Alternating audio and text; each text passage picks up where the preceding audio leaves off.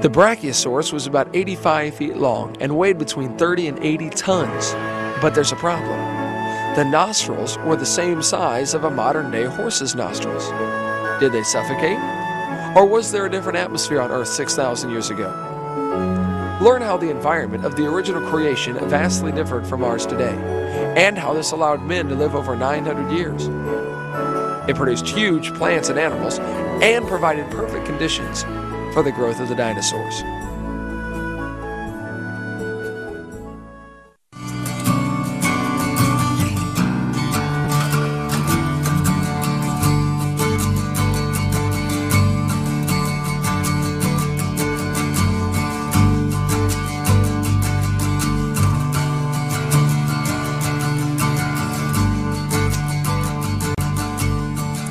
Well, thank you for joining us. My name is Kent Hovind. I taught high school science for 15 years, and now for 16 years I've been doing seminars on creation, evolution, and dinosaurs. And in this session, we're going to talk about what the Garden of Eden was like. Why did they live to be 900 years old before the flood came? What was different about that original creation that we're not seeing today? And tell you how you can take God's promise that He's going to restore the earth like it used to be. You can be in on that if you'd like. But I have 3 children, one of each. One of each. I got them all married off and the dog died, so I made it and I'm home free. And so far have 4 grandkids, and that's God's reward for not killing your own kids when you thought about it. So hopefully more coming. The Bible says in Colossians chapter 1, by Him, talking about Jesus, were all things created. And they were created by Him and for Him. Jesus created everything. And Jesus said in Matthew 19:4, have you not read that He which made them at the beginning made them male and female? Was that really the beginning? Jesus said it was. The Bible says from the beginning of the creation, God made them male and female. The Bible teaches by one man, sin came into the world, and death by sin. By man came death. Evolution teaches death brought man into the world. The Bible says man brought death into the world. These two views are totally opposite. And the Bible says Adam was the first man. And he was 130 when Seth was born, and Seth was 105 when Enos was born. We covered all that in the last session. If you go through the Bible and add up the dates, it's not that hard to do. You'll come to a date of about 6,000 BC, or 6,000 years ago, 4,000 BC for the creation. That's the dates you get from adding up the ones given in the Bible. So we're going to cover a couple things now. What was it like before the flood came? Is it possible for a person to live over 900 years? You could learn a lot in 900 years. Many people have never thought of this, but do you realize that Adam spoke every language in the world? Because there was only one, okay? Married to the prettiest girl in the world too, by the way. But things were very different back then. Textbooks in school are going to tell your kids dinosaurs lived millions of years ago. Is that true? Well, if the Earth's only 6,000 years old, that can't be true. Where do dinosaurs fit in? Well, we'll cover that in a minute. Did dinosaurs live millions of years ago, or have they always lived with humans? They just had a different name for them. They called them dragons. What was the original creation like? What did they eat before the flood came? What's it going to be like in the 1,000-year reign of Christ when the Lord fixes things back like they used to be? Where did all the water for the flood come from? And where did it go? And were there really giant people on this earth over 10 feet tall? Well, hang on. We're going to try to cover as much of that as we can here, so let's go. The Bible says in 2 Peter chapter 3, knowing this first, there shall come in the last days scoffers. Did you know there are people that scoff at the Bible? I deal with them on a regular basis. I attract them like a lightning rod. The scoffers out there, they hate me. I'm trying to be nice to them, okay, but they just don't like me. They don't appreciate this. What a nice, wonderful guy I am. Okay? The scoffers, the Bible says, are going to be walking after their own lust. You know, the reason people scoff at the Bible is not because of their science. They think it is, okay? But no, they scoff at the Bible because of their lust. They don't want God telling them what to do. That's the bottom line every single time. The scoffers are going to say, where is the promise of His coming? For since the fathers fell asleep, all things continue as they were from the beginning of the creation. That's an important phrase. We'll cover that on video 4. A very important phrase right there. But the scoffers are going to say, the way things are happening now is the way things have always been happening. Uniformitarianism. We don't have time to cover that now. We'll get to that on part 4. The Bible says the scoffers are willingly ignorant. Willingly ignorant. In the Greek, that means dumb on purpose. Okay? The scoffers are dumb on purpose of two things, and here they are. Number one, that by the word of God, the heavens were of old. Notice the word heaven is plural. Heavens. There's more than one heaven. We'll talk about that in a minute. The scoffers are ignorant of how God made the heavens by His word, and the earth standing out of the water and in the water. Now, there's a strange phrase. How can the earth be out of the water and in the water? But look, it says, the heavens and the earth were made by His word. You know, when God made the universe, He didn't lift one finger. He didn't turn one screw or pound one nail. He just spoke, and every molecule lined up. That's incredible to think about. When He speaks, the waves lay down, the wind quits blowing. When He speaks, the dead come to life. When He speaks, the universe is created. Everything obeys the voice of God, except us. He's having some trouble out of us right now, but He's going to fix that one of these days, when every knee shall bow and every tongue shall confess that Jesus Christ is Lord, to the glory of God the Father, coming soon to a city near you. But the scoffers are willingly ignorant of how God made the heavens by His word, and they're ignorant of how the earth was standing out of the water and in the water. In other words, they're ignorant of the original creation. What was it like? We'll talk about that in a second. The second thing they're ignorant of is the flood. It says, the world that then was, being overflowed with water, perished. This world was destroyed by a flood. Totally annihilated. The third thing they're ignorant of is the coming judgment. Next verse says, but the heavens and the earth which are now by the same word are kept in store, reserved unto fire against the day of judgment and perdition of ungodly men. See, the scoffers are ignorant of the creation. They don't want to admit God created the world because that would mean He owns it. They don't want to admit there was a flood because, that proves God has the authority to judge His creation. They don't like that idea. And they sure don't want to admit there's a coming judgment. I like that bumper sticker. It said, Jesus is coming, and boy, is He mad. That's the truth. Well, sadly, many Christians are also ignorant of what that original creation was like and what that flood did to this world. And so because of their ignorance of the creation and the flood, it causes Christians to compromise the clear teaching of God's Word. Genesis chapter 1. In the beginning, God created the heaven and the earth. By the way, in Genesis 1:1, it's heaven singular. Later, it's always heavens plural. When He first made it, it was heaven, one heaven, and then later He divides it up into three slices. First heaven, second heaven, third heaven. We'll cover that in a second. But look at verse 5. It says, the evening and the morning were the first day. Notice that word the, T-H-E. In English, that is called the definite article. The first day. This is King James Version, which I use and I recommend everybody use if you speak English. I collect other versions of the Bible. I'm not afraid of them, but folks, there have been some very serious changes made in some of these other versions. Many have left out the blood in dozens of places. Many have taken away the deity of Christ. There's some serious changes. Many have taken out over 200 verses. We cover more on that on video 7 about why the King James, but I got down my Revised Standard Version that I got for perfect attendance in 4th grade at the Methodist Church. I was raised in an extremely liberal Methodist church in the Peoria area. Now, not all Methodists are liberal, but mine really was. Our church had 2 pulpits. It was really strange. They had one pulpit where they read the Bible from, and then the preacher would walk over to the other pulpit where he would preach from. It took me a long time to figure out why they did that, but finally I figured out it's because what he's reading over here is so far from what he is saying over there. Had to separate him into 2 pulpits, But I had perfect attendance in 4th grade, and they gave me the reviled substandard perversion of the Bible. And so I got down my Bible collection, and I was going to see how they treated the Genesis story. What differences are there? And it says in the reversed version, there was evening and there was morning, one day. Now wait just a minute. What happened to the first day? How many the first days are there in history? 1. How many one days are there in history? All of them, any of them, right? Why did they call it one day? And down in verse 8, they called it a second day instead of the second day. Well, I found out the guys who did the reviled version do not believe in a literal 6-day creation. And just about every other translation available changes it from the first day to one day. You can check it out for yourself. These people, many of them, believe in what's called the gap theory. How many have ever heard of the gap theory before? The gap theory was made up in 1814 by a Scottish preacher named Thomas Chalmers.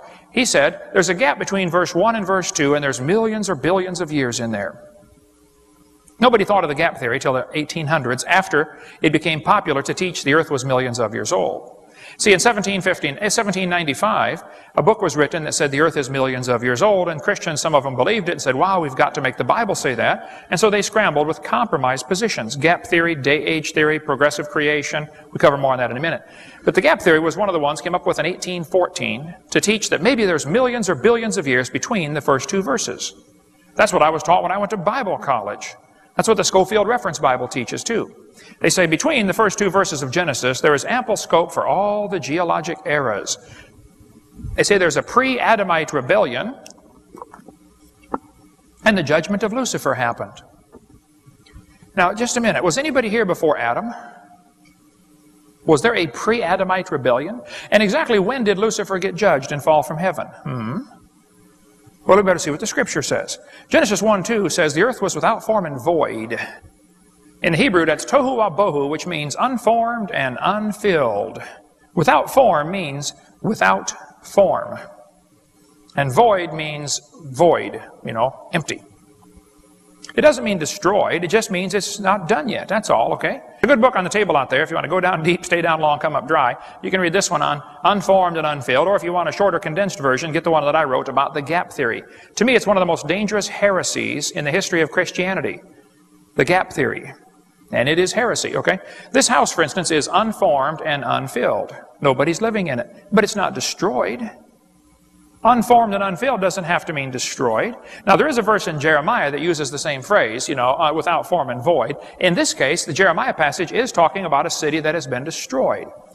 He looked at the mountains, they trembled, the hills moved lightly, there was no man, the birds fled. This can't be talking about the creation. The birds weren't made till day 5. This is not talking about the creation. This is talking about a city that's been judged. This passage has nothing to do with the creation. This house also is unformed and unfilled, okay?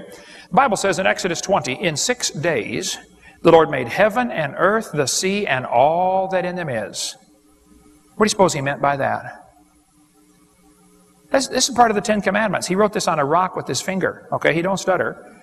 It looks to me like he's trying to tell us he did it all in 6 days. Now, would that include Lucifer? Would that include the angels? That would include everything, wouldn't it? Everything in heaven and earth. The question is not, what does it say? The question is, do you believe what it says? So if somebody says Lucifer fell from heaven before the creation, they already have a conflict with this verse. Exodus 20:11 continues to say, and he rested on the 7th day. If there's a gap between verse 1 and verse 2, this is not the 7th day. Okay? But all through Scripture, it keeps referring to the 7th day. Exodus 31, it's a sign between me and the children of Israel forever. For in 6 days the Lord made heaven and earth, and on the 7th day he rested. The 7th day. It mentions it over and over, the 7th day. Hebrews chapter 4, the 7th day. So, Romans 5 tells us, by one man sin came into the world, and death by sin. Death reigned from Adam to Moses. By man came death. The Bible's real clear. But if the gap theory is true, and it was a pre-Adamite civilization, and they died when Lucifer fell from heaven, you now have death before sin. A clear heresy. Not at all what the Bible teaches. The Bible says death is an enemy. People say, well, don't plants die? If Adam ate the apple, didn't it die? Oh, you better first check out and see if plants are alive. They have no blood, no breath. They wither, they fade. We cover all that on video number 7. Plants are not alive in the biblical classification of things, okay? The Bible says God told Adam to replenish the earth. And the gap theory folks always say, well, see right there, it says replenish. And the word replenish means fill again. Look it up in the dictionary. And sure enough, you look it up in a dictionary and it says replenish, fill again. Well, you better look up at the meaning of the word in 1611 when they translated this. The King James translators came across the word male, which means fill, and they chose the word replenish because back in 1611, the word replenish only meant fill. In 1650, an author named Bacon added a second definition to the word called fill again. It never meant fill again until 1650. You get some old dictionaries, like an 1828 dictionary, you can see for yourself. The primary meaning of the word replenish is fill. The secondary meaning is fill again, recover former fullness, added by Francis Bacon. Okay? Here's an 1891 dictionary. The first definition of the word is fill. The second definition is recover former fullness. In 1892, the dictionary switched the definitions. First one in 1891 is fill. In 1892, the first one is fill again. And the secondary meaning becomes to fill. What happened here? Modern dictionaries changed it again. 1989 only shows fill again. They left out what used to be the primary definition of the word, fill. There's a 21st century dictionary, replenish, make full again. See, English words change meanings all the time. When I was a kid, the word cool meant not hot. And gay meant happy. Anybody remember those old-fashioned days? Yeah. How would you decipher this verse here? James chapter 2. You have respect him that weareth the gay clothing. Would you agree that word has changed meanings in the last 30 years or so? And you probably shouldn't say that to somebody today. Wow, you have gay clothing on today. That would not be a good thing to say if you want to keep your teeth, right? Okay. Paul said, I would have come to you, but I was let hitherto. You know, the word let used to mean hindered. Now it means allowed. English words change meanings. You see, God promised to preserve His Word. He did not promise to preserve our English language. So, okay. In Ezekiel 28, it tells when Lucifer fell from heaven. It says, Thus saith the Lord, Thou sealest up the sum, full of wisdom and perfect in beauty. Thou, Lucifer, hast been in Eden. It talks about him here, all those precious stones and everything. It says, in the day that thou wast created. Thou art the anointed cherub that covereth. He said, verse 15, Thou wast perfect in thy ways from the day that thou wast created till iniquity was found in thee. We can learn several things about Lucifer in this passage. Number one, he was created. It says so twice. He's not eternal like God is. He was created. Okay? Secondly, he was in Eden. And thirdly, he was in Eden until he sinned. Well, the Garden of Eden wasn't made till day 6. So you can't say Lucifer fell from heaven between verse 1 and verse 2 because the Garden of Eden hadn't been made yet. Lucifer was in Eden as a nice guy probably for quite a while. Ezekiel tells us that Satan got proud. He was lifted up. He said, I'm a god. He was lifted up because of his wisdom, because of his riches, because of his beauty, because of his power. The 4 things that still corrupt people today, okay? Wisdom, riches, beauty, and power, okay? His heart was lifted up. But in Job chapter 38, it tells us before this happened, he was one of the sons of God, because angels in sons of God in the Old Testament, 5 times it's mentioned. It always refers to angels. He said, Where wast thou when I laid the foundations of the earth? And all the sons of God, the angels, shouted for joy. Apparently, everybody was excited when God laid the foundations of the earth. Lucifer would have been in this group, and he's excited. Wow, God's going to do something on this planet. But when was that? Well, it says when he laid the foundations of the earth. Not when he created the earth, when he laid the foundations. I believe that was day 3 when he made the dry land appear. It was first created, it was a ball of water without form and void, and then he made the dry land appear on day 3, which means angels must have been made on day 1 or day 2. The Bible doesn't tell us, but it had to be one of those 2 days, because everything was created in 6 days. And Lucifer was created. At the end of day 6, God looked at everything and said it was very good. It would not be very good if the devil was running around as a bad guy. Everything was very good, okay? People say, aren't created and made different words with different meanings? No, they're used interchangeably. God said, let us make man in our image, so he created man in his image. I've got in video 7 a whole list of all kinds of things throughout Scripture. The trees are made, the trees are created. The insects are made, the insects are created. The birds are made, the birds are created. I cover all kinds of verses on video 7 about that. The gap theory folks teach us that the first earth was destroyed and God had to remake the earth. John Hagee has a beautiful chart he preaches in front of. He's got the first earth was destroyed when Satan fell from heaven, and then the second earth, and he said someday God's going to make a third earth. And it's a good sermon, and it preaches good, and it's a beautiful chart. He's got a good artist, but it's not scriptural. We're still standing on the first earth. Revelation 21 tells us, I saw a new heaven and a new earth, for the first heaven and first earth were passed away. This is still the first one.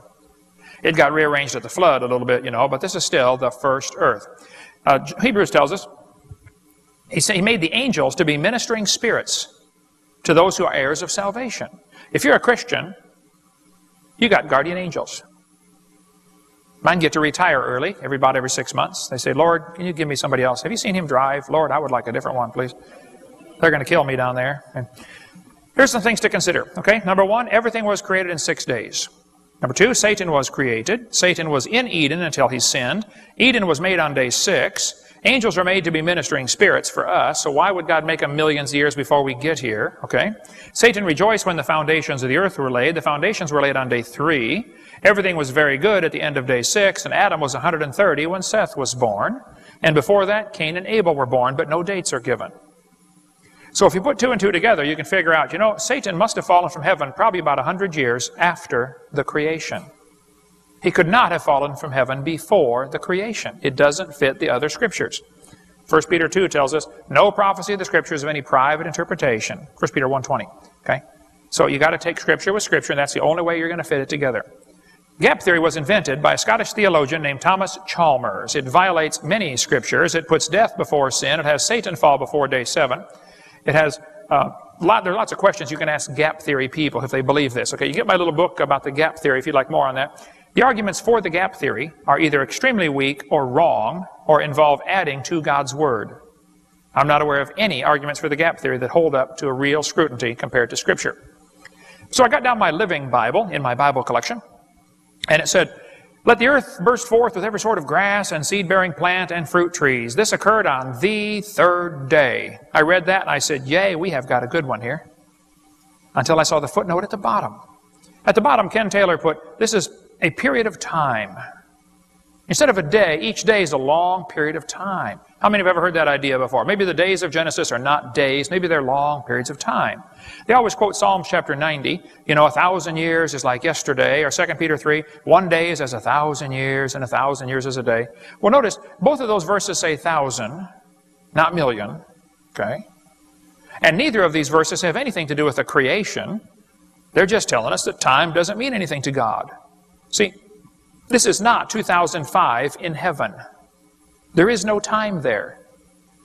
When somebody says, what did God do before the creation? Right away you've got to realize they're thinking about something that's not God. Because the God of the Bible is not affected by time, space, or matter. We are the ones that are locked into time, space, matter. God is not. If God is locked and limited by time, He's not God. So there is no time before the creation. God created time. We cover more on that on video 7 also. But see, one of these days, it's going to stop again. There'll be no time in heaven. We sing the songs, when we've been there 10,000 years. Well, it's a great song, and I love it, but it's not scriptural. We're not going to be there 10,000 years. We're just going to be there. No more time. First thing you do when you get to heaven, take off your watch and flip it over to the side. You won't need that anymore. Take out that pocket calendar, toss it over. You won't need that anymore. Never be late again. So before the creation, there was no time. At the end, there's going to be no time. The angel flew by and said, there shall be time no longer. Which means, if you really think about it, once upon a time, there was a time when there was no time. Even try to think about that one and your brain will start hurting. But here's the Farrar Fenton Bible from 1903. He said, by periods, God created that which produced the solar systems, then that which produced the earth. Does that sound like Genesis 1:1 to you? How about verse 5? This was the close and the dawn of the first age. The close and the dawn of the second age. He's trying awful hard to make the Bible say the earth is millions of years old. Okay? The Bible didn't sell very well, by the way.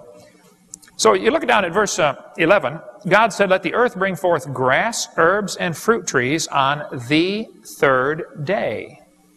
On the 4th day, He made the sun. Now, if those days are millions of years, that's going to be kind of hard on them plants waiting for the sun to come up, don't you think? And on the 5th day, He made the insects, and they pollinate the plants. So if those guys teach the days are long periods of time, you got a real serious problem here, because now you got to have plants with no sun and no insects and birds to pollinate them, lasting for millions of years. That's a miracle. Big time miracle, I would say. No professor of Hebrew will tell you that the days in Genesis mean anything other than 24-hour days.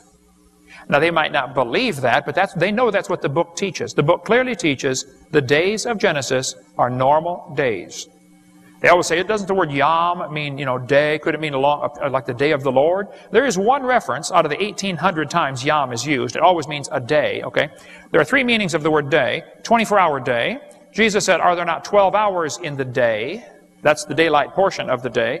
And then it says, in the day of the Lord. Now, is that talking about a long period of time, or is that also just one day? I don't know. I think that's just one day also. But certainly when it says evening and morning and the first day, the second day, there is no reason to say these days are anything other than 24-hour days, just like we have today. No verses in the Bible where the word yom is used indicate anything other than a 24-hour day. Get the Gap Theory book if you want to go down deep on that one, okay? Or my little booklet, The Gap Theory. James Hutton wrote a book in 1795, and people began to think the earth is millions of years old. Thomas Chalmers invented the gap theory to try to fit that into the Bible, and it's been swallowed by Christians ever since. It's not scriptural. And Darwin's book came out in 1859, and by then Christians had already accepted the idea that the earth is millions of years old. And so there was really no effective resistance to the evolution theory when it came out. The Christians didn't even fight against Darwin's theory because they'd already accepted the age of the earth as being billions of years old. That's why I say it's a dangerous, dangerous heresy. Okay? And today, 75% of kids from Christian homes that go to public schools are going to reject the Christian faith, mostly because of this great age of the earth issue, which we covered yesterday. How to prove the earth is not billions of years old. Hugh Ross, of course, teaches each of the days are long periods of time. He's got a website, Reasons to Believe. I debated him for 3 hours on the John Ankerberg show. He won't do it again. I'll debate him anytime, anywhere. He's an extremely smart man. I'm sure he's a very sincere man, loves the Lord. I wouldn't question that. But he's wrong in what he believes. And just because somebody's nice and smiles and very smart doesn't mean they're right. Okay? Compare Scripture with Scripture. Search the Scriptures. Okay? See if these things are so. So, Genesis chapter 1 says, "Let there be a firmament in the midst of the waters, and let it divide the waters from the waters." Well, what is a firmament? Some people say it must be the dirt, you know, because the dirt keeps the water away from the water. No, it's not the dirt. Read down, verse number 20, and it says, "The fowls," that's the birds, "fly above the earth in the open firmament of heaven." The birds fly in the firmament. The birds do not fly in the dirt. Okay, the birds fly in the air. So the first heaven is telling us right here is where the birds fly. Okay, the Scripture interprets itself. Okay, second heaven is where the sun, moon, and stars are. God said, "Let there be lights in the firmament." Talks about the sun, moon, and stars. That's the second heaven. The third heaven is only mentioned once in the Bible, right here, 2 Corinthians chapter 12. The Apostle Paul's telling the story about the time he got rocked to sleep. Stoned to death. And he said he was caught up to the third heaven. 3 heavens mentioned in the Bible. First heaven where the birds fly. Second heaven where the stars are. Third heaven where God lives. We're going to go up there one of these days. We're going to hear a trumpet blast. Doo-doo-doo. Lutherans take off first. You know, dead in Christ rise first. And then we're going to take a bite off the Milky Way and end up going to the third heaven. Going to be there soon. Okay. Psalm 19 talks about the heavens, plural, declare the glory of God. Heavens. Remember Genesis 1:1, it's heaven singular. Then he divides it up into 3 slices. First heaven, second heaven, third heaven. Heavens declare the glory of God. Verse 7 says, "God made the firmament and divided the waters which were under the firmament from the waters which were above the firmament." Now wait a minute. Is he telling us there was water above where the birds fly? Psalm 148 says, "Praise him, ye waters that be above the heavens." Maybe there is still water beyond outer space. The Bible says the Lord sits on many waters. Maybe this whole thing that we see, this huge universe with all these bazillions of stars, maybe the whole thing is surrounded by water. That's the only verse I've got to back up this theory. But maybe everything we see is all inside one of them little glass balls on God's dresser that you pick up and you shake once in a while, you know, and the snowflakes float around, you know. And God says, "How you all doing in there?" Here you go. So 2 Peter tells us the earth was standing out of the water and in the water. Apparently, when God first made the earth, there was a canopy of water or ice above the atmosphere. It's not there now. It all fell down at the time of the flood. But Isaiah tells us the Lord sits on the circle of the earth. Interesting. 3,000 years ago, the Bible said the earth is round. Christians have never taught the earth is flat. Some heathens have believed that and tried to blame it on the Christians, but we've always known the earth is round. But then it says he stretched out the heavens. 17 times in the Bible it says he stretches out the heavens. Maybe that's why we have a red shift in astronomy. And people say, how did the light get from the stars to here? Oh, you got it all backwards. The Bible says God made the earth first and then the stars. So the question is, how did the stars get from here to there? Not how did the light get from there to here? Cover more on that on video 7. But he stretched out the heavens. Interesting. Today's atmosphere that we're breathing has 6 layers. Troposphere, stratosphere, mesosphere, thermosphere, exosphere, and ionosphere. There used to be a 7th layer. It was a layer of water or ice above the atmosphere. I don't know what it was because it's gone now. Okay, all we can do is make a theory about it. This is called the canopy theory, which says there was a layer of water or ice, probably ice, above the atmosphere. I happen to believe it's probably 10 or 20 inches of ice, super cold ice, suspended by the magnetic field. You know how a magnet can float on top of another magnet? It's called the Meissner effect. We cover more on that in video 6. But the Earth could have had a canopy of ice suspended in the magnetic field, which would float it above the Earth. This ice or water would block out UV light, some of it. It would increase air pressure. Today, the air is about 100 miles thick. It would squeeze it all down probably to 10 or 20 miles and double the air pressure on the surface.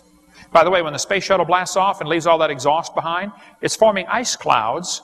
And the ice clouds float to the North and South Pole and hover there about 50 miles above the Arctic. Ice clouds that are floating, they won't fall. Apparently stuck in the magnetic field, I don't know. But article about that here. Josephus wrote in his book that the Hebrews believed when God made the earth on the 2nd day, he placed a crystalline firmament around it. A crystalline firmament. Probably super cold ice, okay? There was not only a canopy of water above the earth, there was water in the crust of the earth. Psalm 24 says, the earth is the Lord's. He founded it upon the seas and established it upon the floods. See, most of the water that's now in the oceans used to be in the crust of the earth. Psalm 136 says he stretched out the earth above the waters. It's not the way it is today. I believe the original creation had a layer of water above, maybe 10 or 20 inches, who knows, of ice probably, and then a layer of air to breathe, probably 10 or 20 miles, I don't know, and then dirt and rocks to stand on, the crust of the earth, which we still have, but inside the crust of the earth, there was water. That's the water that came shooting to the surface when the fountains of the deep broke open. By the way, there is still lots of water in the crust of the earth. Otherwise, you could not have hot water vents shooting up into the bottom of the ocean. If you have hot water squirting up into the bottom of the ocean, where does it have to be coming from? Lower than that, doesn't it? Still huge hot water vents in the bottom of the ocean. I think some of that water is still coming out. We cover more on that in the hydroplate theory on video 6. But I think the earth today still has cracks where it broke open at the time of the flood. I taught earth science for years. The earth is broken up into plates. There's no question. I've been to the San Andreas Fault, the Hayward Fault, the New Madrid Fault, the Golden Fault. None of them are my fault, but I've been there, okay? There's no question. There are cracks in the earth's crust. And when they move around, buildings fall down. It's called earthquakes, okay? Or tsunamis happen from the underwater landslides and turbidity currents. There's no question the earth is broken up, and there's no question the plates are still moving.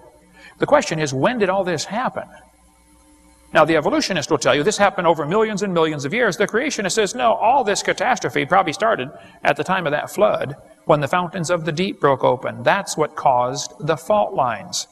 And the water went shooting to the surface, and it's still here today. I was debating an atheist one time, and during Q&A time, a student stood up and said, Hovind, where'd all the water from the flood go? I said, oh, it's still here. I said, the oceans are huge. There's enough water in the oceans, if you smoothed out the earth, it would cover the earth 1.5 miles deep everywhere.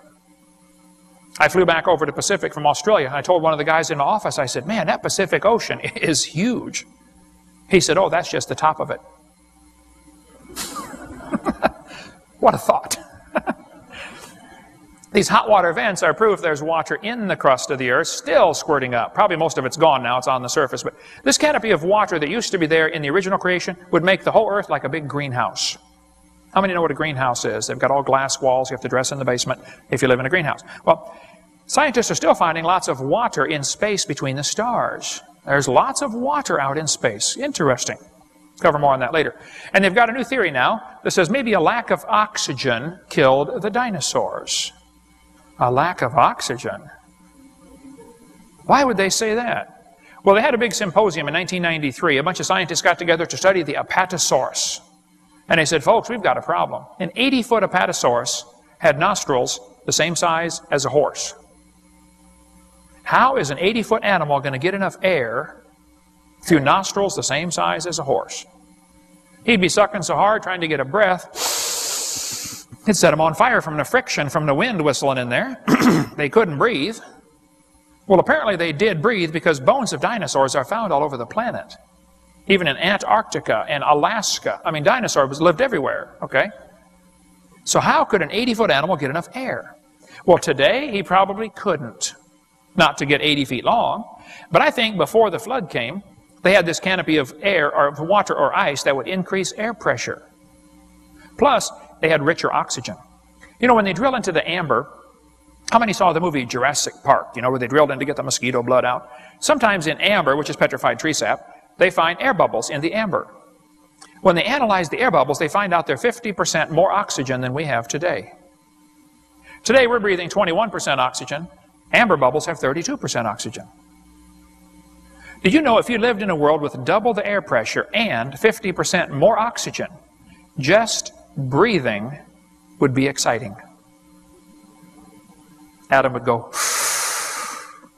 wow. That was fun. Hey, Eve, let's do that again. Ready, go. The earth had more oxygen in the past than it does now. Now, you kids are going to be told in textbooks that the earth had no oxygen at the beginning when life was evolving, called a reducing atmosphere. That is baloney. We cover all that about video 4, about how life began. It could not have evolved with oxygen or without oxygen. But if you double the air pressure and increase oxygen, not only does your hemoglobin take on oxygen like it's supposed to, your plasma will get oxygen saturated, which means you could run hundreds of miles without getting tired. Adam and Eve didn't need a car. They could run to grandma's. Only they didn't have a grandma. Or mother-in-law, by the way. That's why it was paradise. Actually, my wife had a great mother-in-law. But I think before the flood came, I think things were a whole lot different. With increased oxygen, you would heal up much faster. How many of you remember baby Jessica that fell into the well in Texas? 18 months old, her left leg slipped down in a pipe, her right leg came up behind her, and she did the splits as she slid down inside an 8-inch steel pipe. She went down 20 feet and was stuck there for 2.5 days. They tore up the whole neighborhood trying to get that kid out of that well. It was on the news about every 15 minutes. Remember that? You know, baby Jessica's still alive. When they finally got her out of that well, lots of her body had turned black from lack of circulation. Her right leg was totally black because it had been twisted around and stuck in her face from behind, doing the splits. One of the doctors said, we have to cut her leg off immediately. Another doctor said, hey, before we cut the leg off, let's just try putting her in a hyperbaric oxygen chamber. You know what? Hyperbaric oxygen. They put Jessica in one of these chambers, filled it up full of pure oxygen, and pumped it up to double normal pressure. Within a few hours, her leg turned pink. They restored circulation. They saved her leg. They did have to amputate half of her little toe, okay? They couldn't save that. It beats losing a leg by a long shot. By the way, do you know what you call a girl if one leg is shorter than the other? Eileen. Just a little bit of trivia there, okay? There's a chamber in Pensacola, Florida. This one in Pensacola holds 30 people in an emergency. A lot of hospitals are getting these hyperbaric chambers. Does UT Medical Center have a hyperbaric chamber? They do? You know how big it is? Does it 1 or 2 or 3 person or 1 person? Okay. West Germany is treating stroke patients with hyperbaric oxygen, getting incredible recovery from strokes. In England, they're treating multiple sclerosis. They treat all kinds of diseases with hyperbaric chambers. In India, they're treating leprosy, getting incredible results. Here's a kid being treated for cerebral palsy with hyperbaric oxygen. Doctors have discovered if they add more oxygen during surgery when the person's under anesthetic, only half as many patients get infections and only half as many people get nauseated, just by giving the sleeping patient more oxygen. Interesting. There's a chamber in New York that treats autism with hyperbaric oxygen. Hyperbaric therapy's use as healing tool grows, article says. Here's a single-person chamber. Did you know the Dallas Cowboys have a hyperbaric chamber? Why would professional sports teams want a hyperbaric chamber? Well, because they've discovered their injured players will heal twice as fast. See, if you're paying the guy $1,000 a minute to go play with a ball, you want him out there playing with the ball. Okay, earning his $1,000 a minute or whatever they get. Here's Zach, somebody from the Dolphins. It says, about 3 times a week during the season, Zach chills out for an hour or so in a hyperbaric chamber. A 12 by 4 bag inflated with pure oxygen that helps the body heal and promotes a feeling of well-being. You can get your own hyperbaric sleeping bag if you want. A friend of mine in Oregon has a hyperbaric chamber. Here's my son running the camera back there, and his wife and I at an oxygen bar in Alaska. Not a bar where you drink alcohol. I've never had alcohol in my life, okay? But you sit down to eat lunch, and you breathe pure oxygen. You pay them $5 and you breathe pure oxygen while you're eating lunch. And when you get done, you feel like going shopping again. It's a conspiracy, I can tell you right now. The whole thing's a conspiracy to get you to spend more money, okay? But then you feel great. My friend in Oregon has a hyperbaric chamber. I was out there. He said, Brother Hovind, would you like to try it? I said, yeah. He put me in there, gave me a book to read, said, I'm going to shut the door and pump it up to triple normal pressure. They use the diving terms. You're going to dive to 90 feet. Well, you're sitting right there in the chamber. You don't go anywhere, but it's like scuba diving to 90 feet. He said, now, I'll let you out in about an hour. I was in there breathing pure oxygen for an hour, reading my book, under triple normal pressure. When he let me out, he said, how do you feel? I said, I feel like running around the world. This is incredible. Now, how many of you old-timers, your get up and go done, got up and went? You know what I'm talking about? Yeah. Most exciting thing you can think of is taking a nap Sunday afternoon, right? Well, man, in the pre-flood world, if they had to double the air pressure and increased oxygen, you would just be full of energy all the time. There's a guy in Japan started raising tomato plants with pressurized carbon dioxide. You know, plants breathe CO2 and not oxygen. His tomato plant grew faster than normal. When it was 2 years old, it was 16 feet tall and produced 900 tomatoes. They moved it to a shopping center and built scaffolding to hold the branches up. They said, you know, this thing might produce 10,000 tomatoes. This is one tomato plant. It ended up growing 40 feet tall and producing 15,000 tomatoes off one plant. It was a cherry tomato plant, but tomatoes were coming off baseball size off of his. A guy in Iowa got curious, you know, why do the birds start chirping an hour before sunrise? He found out the chirping of the birds is a certain frequency that opens up the stomata on the leaf cells. You know, the leaf, if you look underneath with a magnifying glass, it's got these little holes in there that open up to let the CO2 come in. That wakes the leaf up in the morning. Well, he discovered that this frequency is found quite a bit in classical music. So he started playing Beethoven and Bach and Chopin to his cornfield. His neighbors thought, you know, un poquito loco a la cabeza, you know.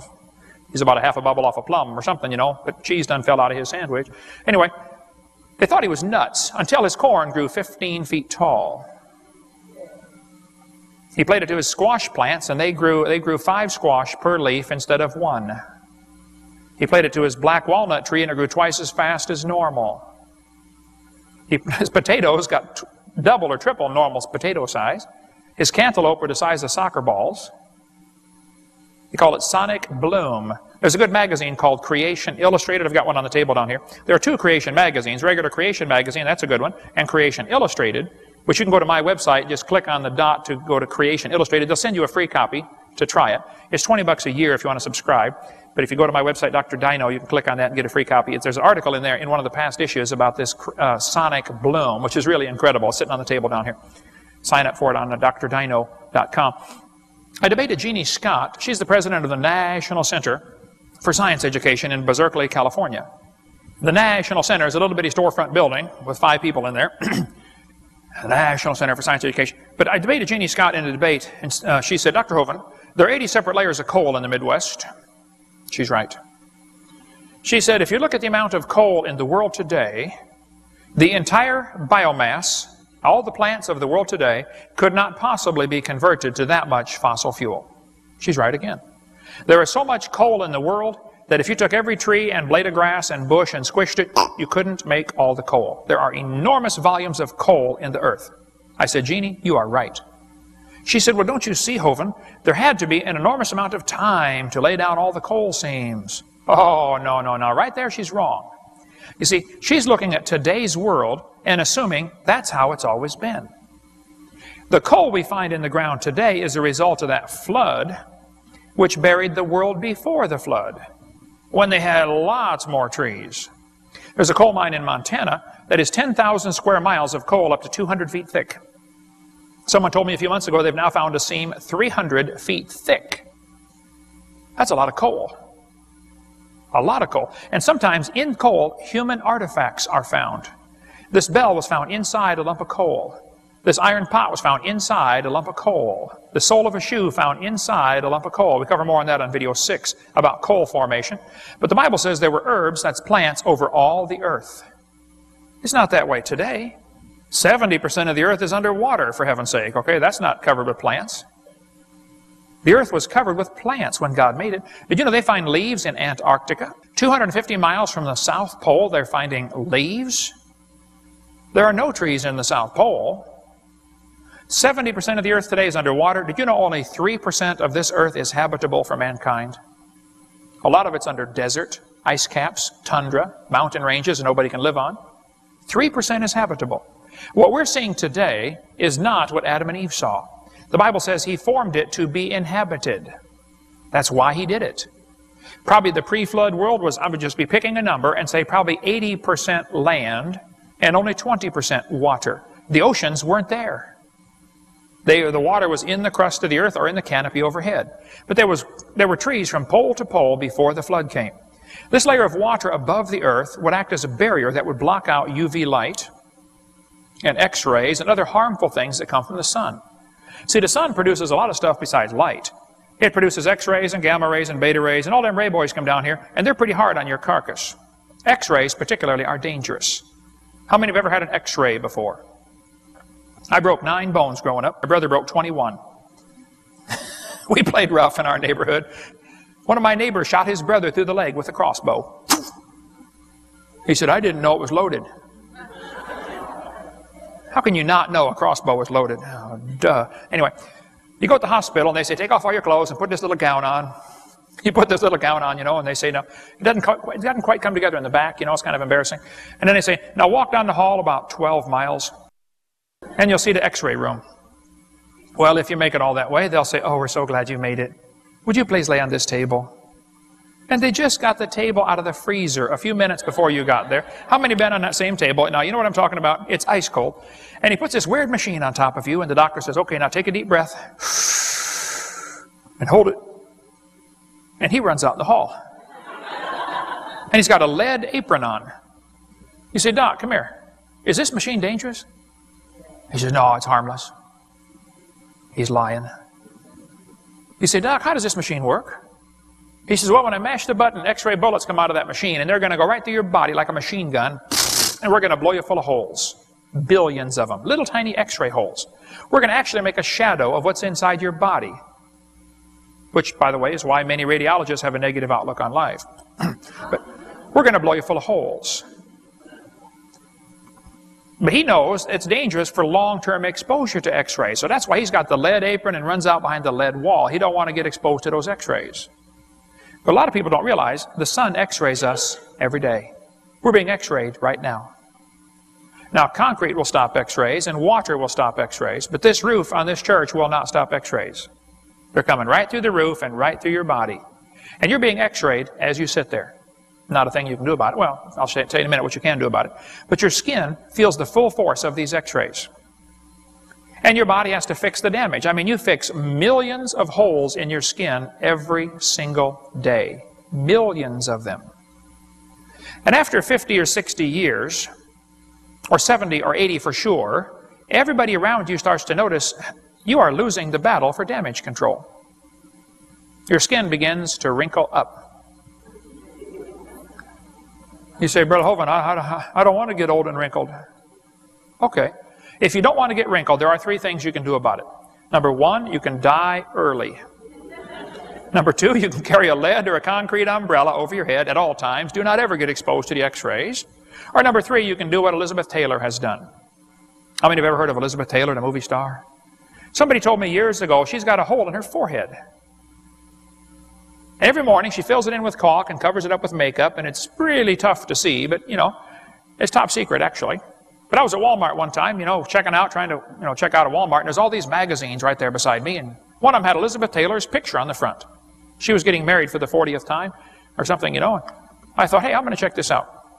I heard about this hole in her forehead, but, you know, I wanted to see it for myself. So I got my Swiss Army knife out, which has a magnifying glass on it, and I picked up the magazine, and I began staring at her forehead. People are walking down the aisle looking at me. I said, hey, what's the matter with you? I'm just looking at a magazine, huh? Go shop, right? I looked at it for a while, and I finally figured out what the hole was. I was so proud of myself. That lady has had so many facelifts down through the years trying to get rid of the wrinkles. It's her belly button, right there. Hey, go to Walmart. She's probably getting married again this week. You can see her picture on there. You say, well, Brother Hovind, I don't want to get old and wrinkled. Oh, I'm sorry. If you get old, you're going to get wrinkled, okay? You might as well get ready for it. But that didn't happen before the flood. The Bible says before the flood came, they lived to be over 900 years old and probably didn't wrinkle. One guy is going around, claims he's a creationist. He says, now folks, they didn't really live to be 900. They counted every month as a year. They used a lunar calendar, and you have to divide those numbers by 12. Wow, that's an even bigger miracle. Enoch was 65 when he begat Methuselah. Two of these guys are 65. Let's see, divided by 12? That makes him 5.5 when he became a daddy. I doubt that real seriously, okay? I'd have a hard time believing that. No, they really were living to be 900, and they got bigger. Here's Me by Robert Wadlow, tallest man in this century, 8 foot 11 1/4, had a size 37 shoe. Pretty big boy, okay? Robert Wadlow would have been just a few inches shorter than Goliath, who was about 9 foot 5 or 6. Robert Wadlow, at age 12, was the world's tallest Boy Scout. Here he is, age 12, with his Boy Scout troop. We would consider that gigantic at almost 9 feet tall, wouldn't we? But I think before the flood, they got even bigger than that. Here's a skeleton of a man, 11 foot 6 inches tall. Well, long, not tall. He's laying down now. 11'6". How'd you like to have one of those guys on your basketball team? Well, UT would be the champs from now on, wouldn't they? 11 foot 6. Now, sometimes the women get upset with me and they say, Hovind, you said that was a skeleton of a man. Maybe it was a woman. Well, I taught biology and anatomy, okay? I happen to know how to tell the difference between a male and female skeleton. It is not the number of ribs. Only Adam was missing a rib, and only for a short time. Because there's only one bone in the human body that'll grow back if you take it out. Your lower rib will grow back if you remove it. You know, lizard's tail grows back if you cut it off. The lower rib will grow back if you take it out. Well, you'd almost think God knew what he was doing if you didn't know better. But anyway, there are two ways to tell the difference between a male and female skeleton. One way is to look at the feet. If they're pointed toward the mall, it's a woman. The other way is to look at the process on the temporal mandibular joint. If that joint right there is worn out more, it's a woman. One lady said, that's because we have to tell you men everything twice. You don't listen first time. Guilty, guilty. Tallest man today, it was 8'4" when this picture was taken. I've been told he's now 8'7", living in Ukraine. Pretty good sized boy. 8'7", big hands. There he is trying to use a cell phone. That'd be tough, wouldn't it? Roman Emperor Maximus was 8'6", 2,000 years ago, where we get our word maximum from. A 9 foot 8 inch skeleton was found in Indiana. 2 skeletons 9 feet tall, found in Virginia City. Every skeleton found in this mine, in this burial mound in Louisiana, 20 skeletons were found, all of them 9 feet tall. Skeleton 10 feet tall, found in Humboldt Lake, Nevada. And in Guam, they have a legend that the giants used to live on the island of Guam and built these big latte stones over there. In Indiana, 8 giants were found, ranging from 8 to 9 feet long, wearing heavy copper armor. The museum was not interested in them. Why would a museum not be interested in 9-foot skeletons to put on display? Could it be that there's a theory called evolution which says we started off small and we're getting bigger? Which makes us feel important, of course, you know. We're evolving. Ye shall be as gods. You're getting better. Could it be the truth is exactly the opposite? People were much bigger before the flood and now we're getting worse? And maybe they're trying to hide that? A 12-foot skeleton found in Lompoc Rancho, California. Another 12-footer found in Tucson, Arizona. The guy had 6 toes. 6 fingers, 6 toes, and a bird-shaped headdress. When the Mexicans, Cortez, went to Mexico and conquered part of it, the people who lived there said, oh, there used to be giants that lived on this continent. They brought a bone of one of these guys out. Just the thigh bone was as tall as Cortez. Just the thigh bone. And he said, I'm a man of good size. He said, I'm a good-sized guy. And This was the same size as me. This is a giant block of rock. Who on earth is moving these things? Consider that's a camel in front of it for scale. Who's cutting and moving these things? This is a 39-pound axe head.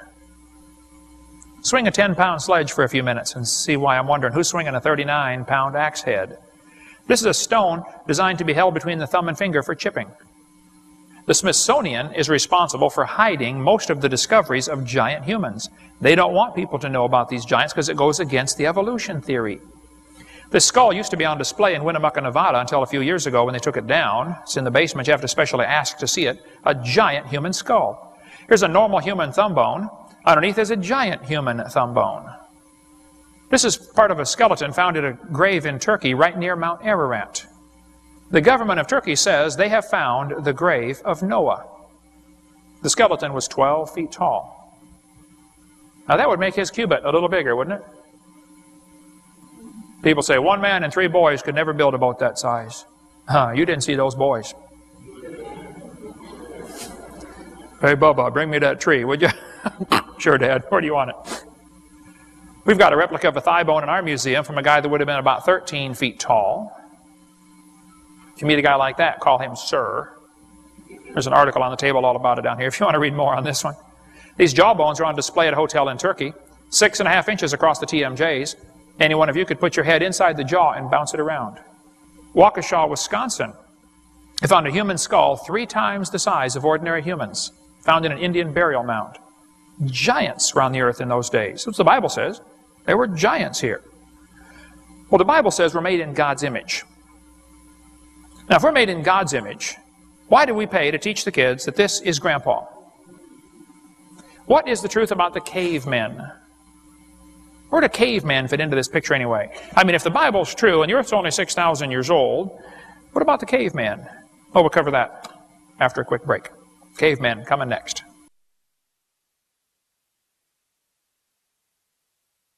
We're going to continue now talking about the Garden of Eden and what it was like. On Seminar Part 2B here, we're going to talk about the cavemen and quite a few other topics. The Bible says in Genesis 1, God said, I'm going to make man in his own image. If we're made in the image of God, why do we teach the kids? Grandpa was an ape. Now, evolution teaches we're getting better and someday we're going to become God. The facts are, we're getting worse. Things are falling apart. We now have an incredible genetic load. We are mentally and physically deficient compared to Adam and Eve.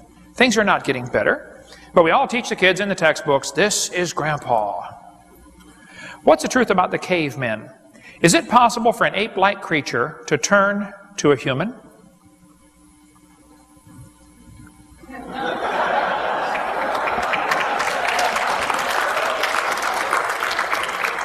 Well, it depends what you mean by caveman. Okay, there are people today who live in caves. Okay, we don't call them half ape, half human.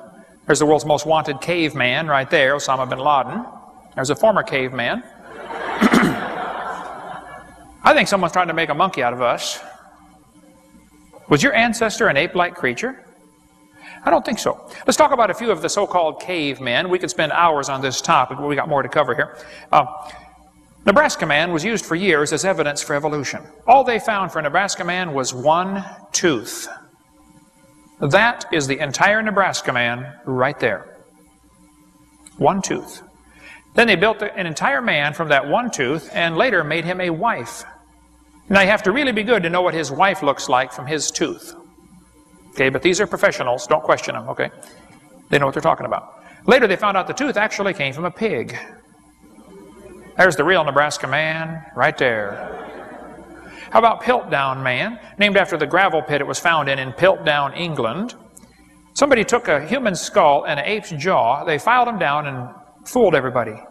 In 1912, they discovered the Piltdown man. It was in the New York Times. Darwin theory proved true from the Piltdown man. It was going to be used in 1925 at the Scopes monkey trial as part of the evidence for evolution.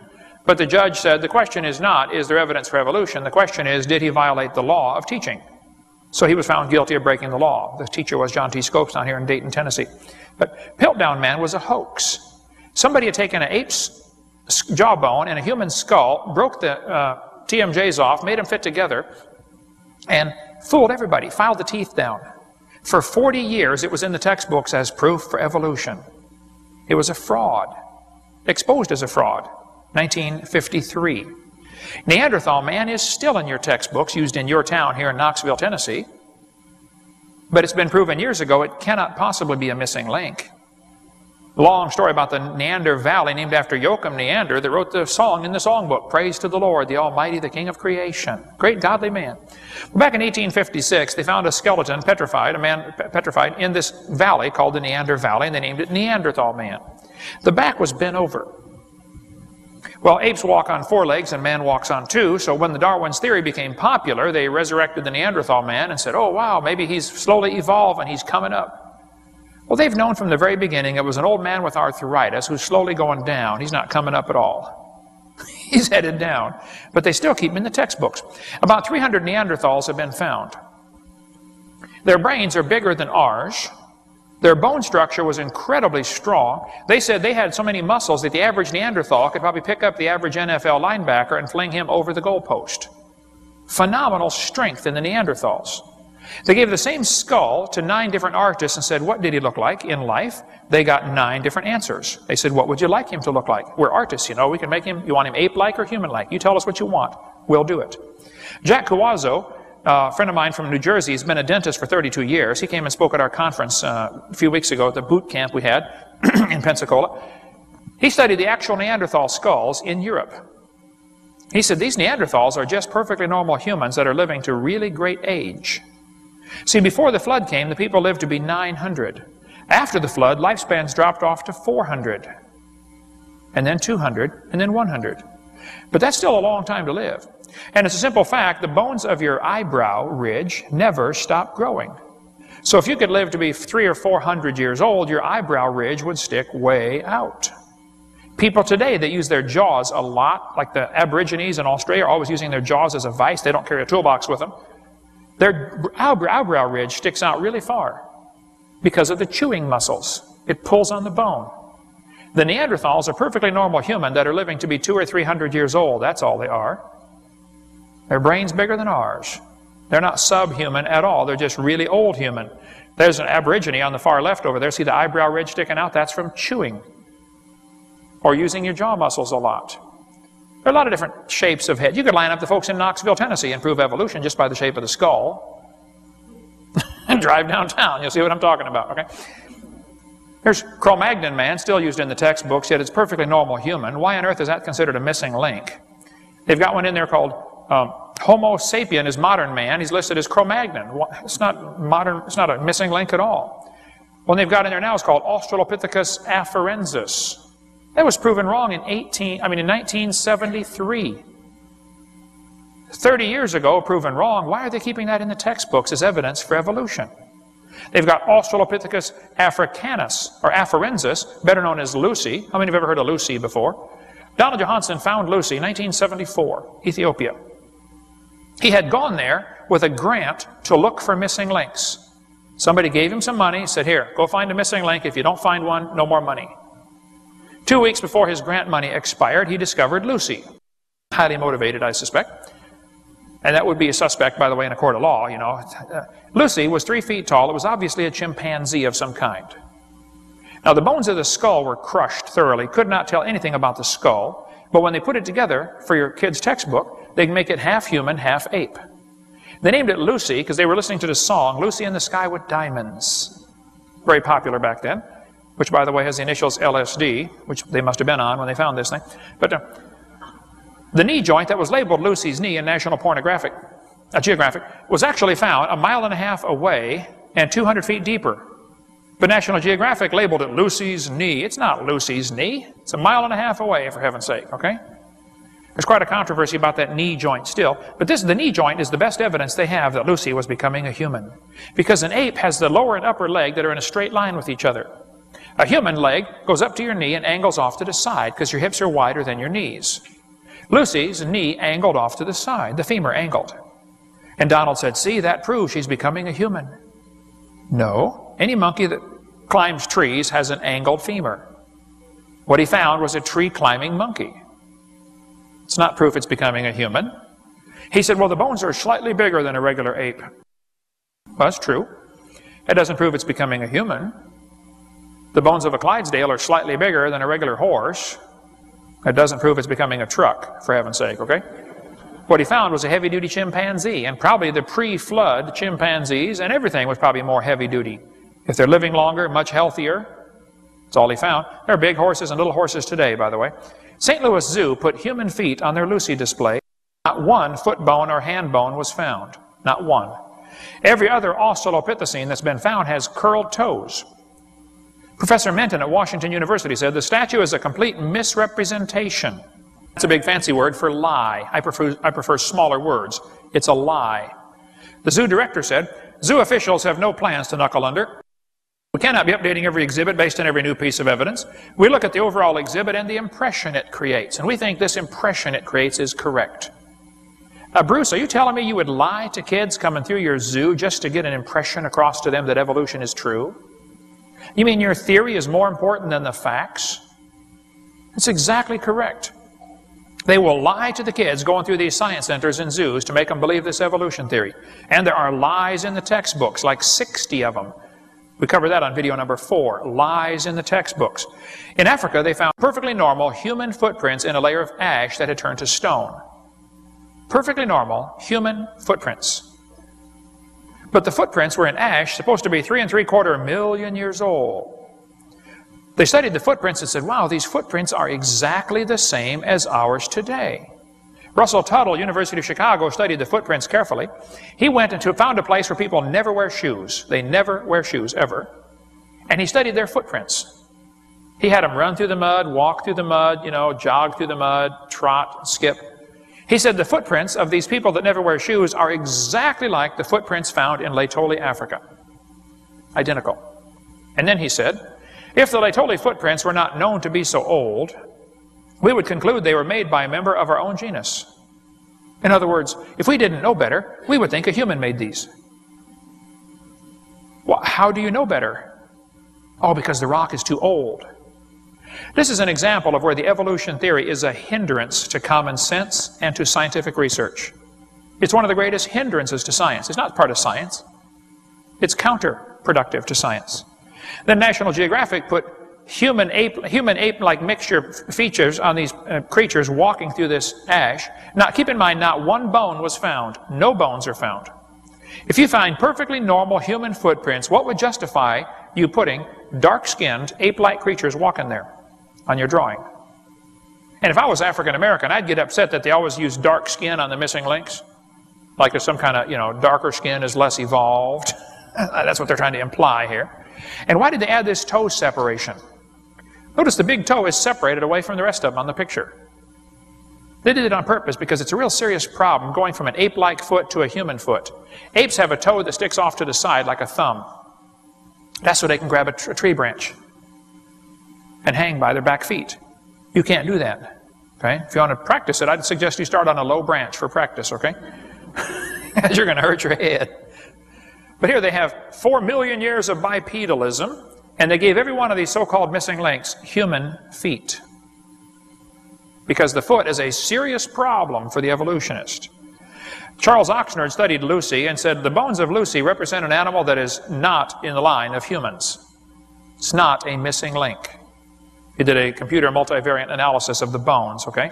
There could be these creatures, that little ape-like creatures that walk upright, still alive in Sumatra today. Lucy may represent an animal that is still alive. Peking man was used for years as evidence for evolution. Everything disappeared during World War II.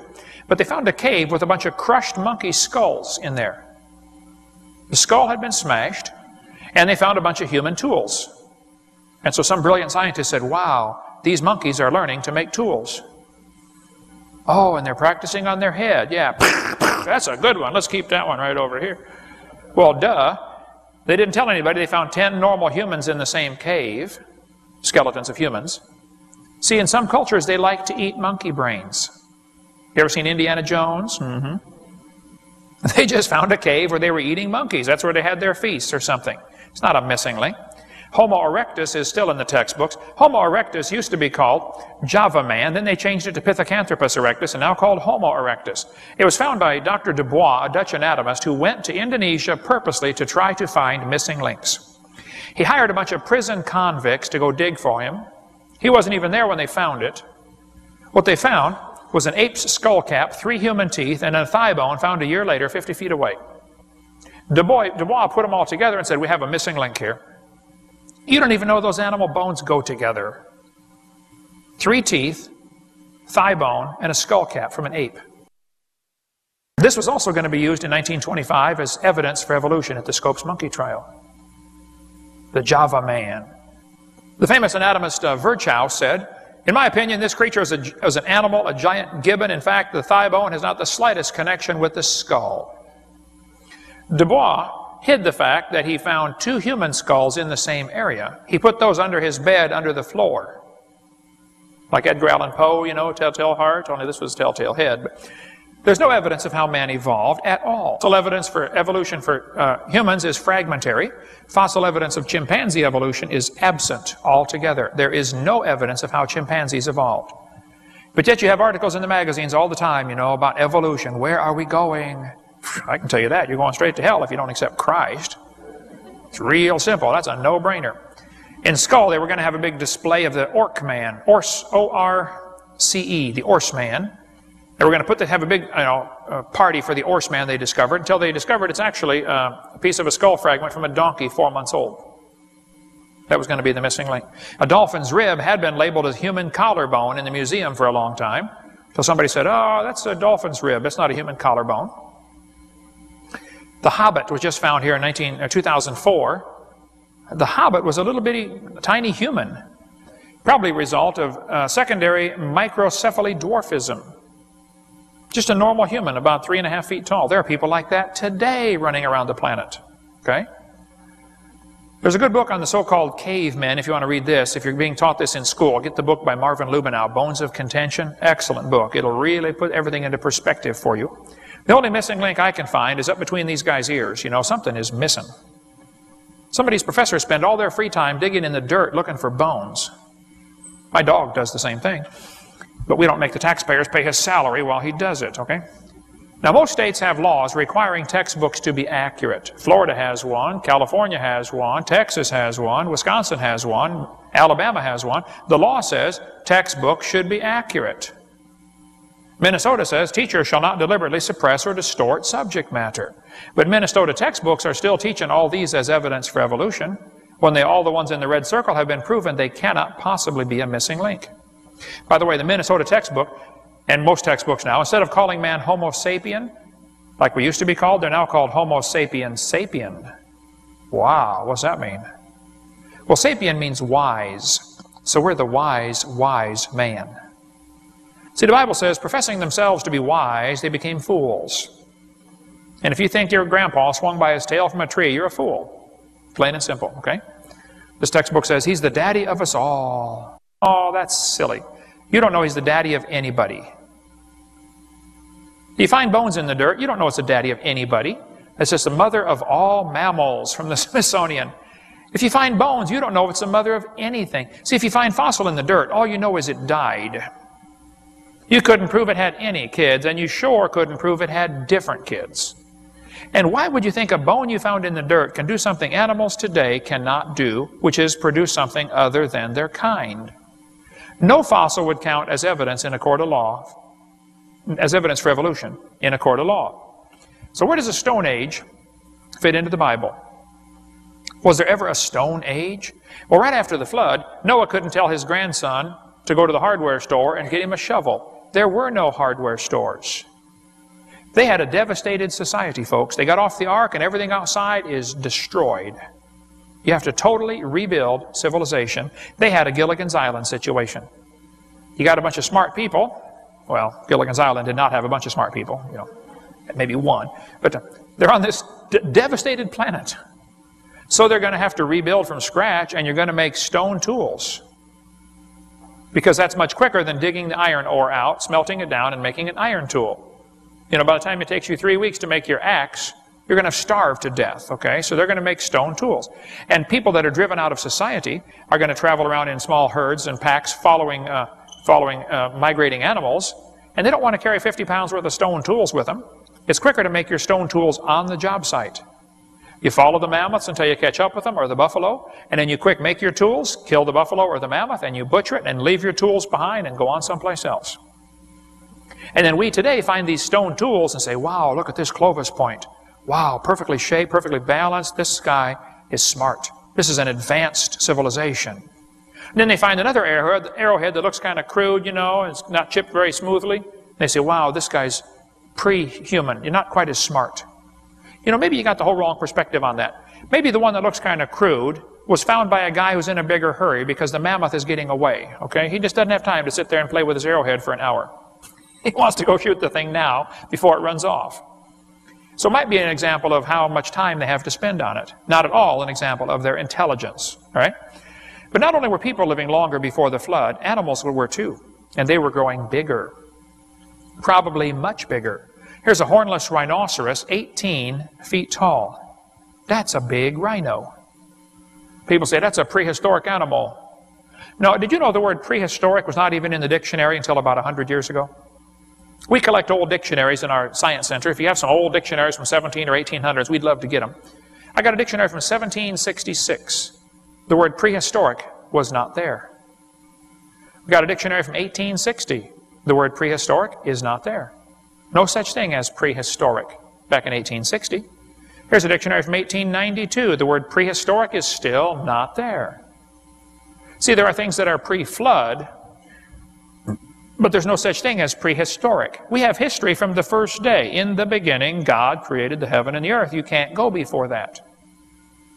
So there's no such thing as prehistoric. But before the flood came, this canopy of water would increase air pressure, which would make things behave very differently. It makes insects grow much bigger. See, insects are limited on size based on the amount of oxygen they can get. Insects that live in oxygen-rich waters get 1,000 times heavier than those that don't. It has to do with the surface area to volume ratio. Without boring everybody for a half hour, the larger an insect gets, it has more skin, but not compared to its volume. The surface area compared to its volume ratio drops off, as you can see on the chart here. So as an insect gets larger, it doesn't have enough skin, because insects breathe through their skin. But giant insect fossils have been found, like this dragonfly with a 50-inch wingspan. How'd you like to hit one of those at 70 miles an hour? You take the bug deflector and the hood right off and join you in the front seat. Big dragonflies been found fossilized on this planet. Today they get 4 or 5 inches long, you know, not very big. Pre-flood they were huge. Cockroaches get pretty good size today. We raise them in our museum in Pensacola, the Madagascar hissing cockroaches. But did you know giant cockroaches have been found? 18-inch long cockroach fossils.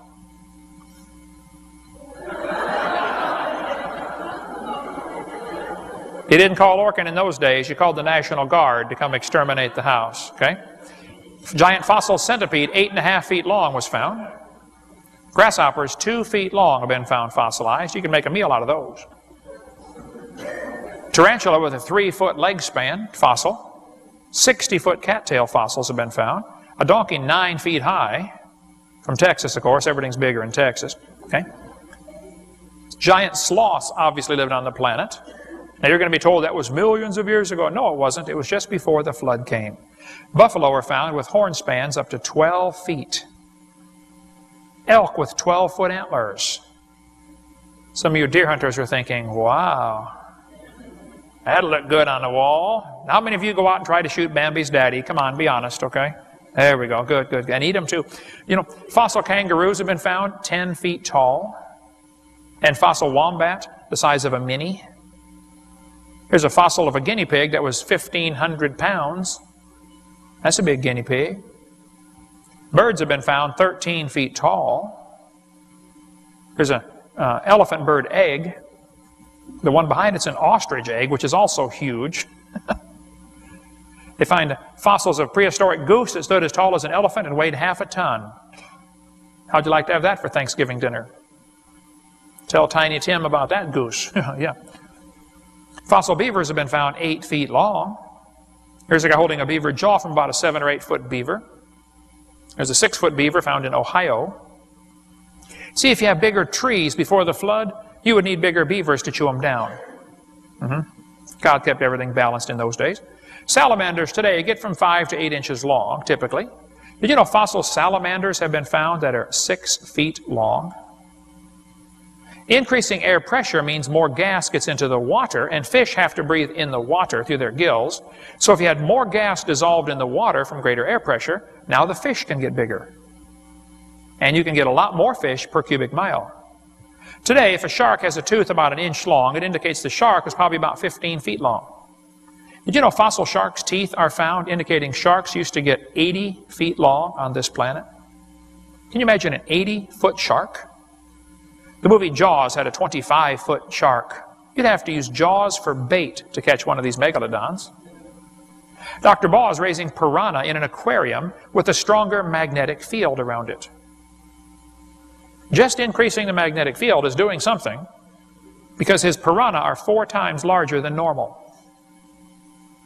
When he raised fruit flies in a hyperbaric chamber, they live 10 times longer than normal, just by increasing air pressure. If you combine the air pressure and the filtered sunlight and the stronger magnetic field, you'd probably get Garden of Eden conditions. They probably lost at least those things, maybe at least those 3 things. Maybe more things have been lost since then. Turtles got pretty good size. That's a big turtle on the left.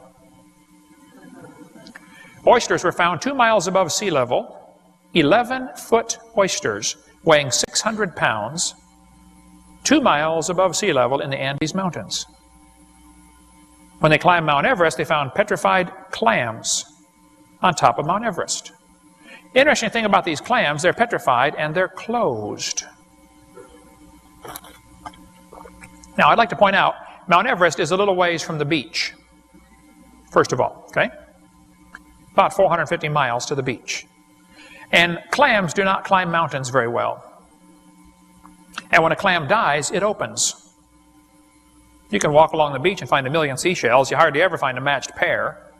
And you never find them closed if they're dead. They open right away.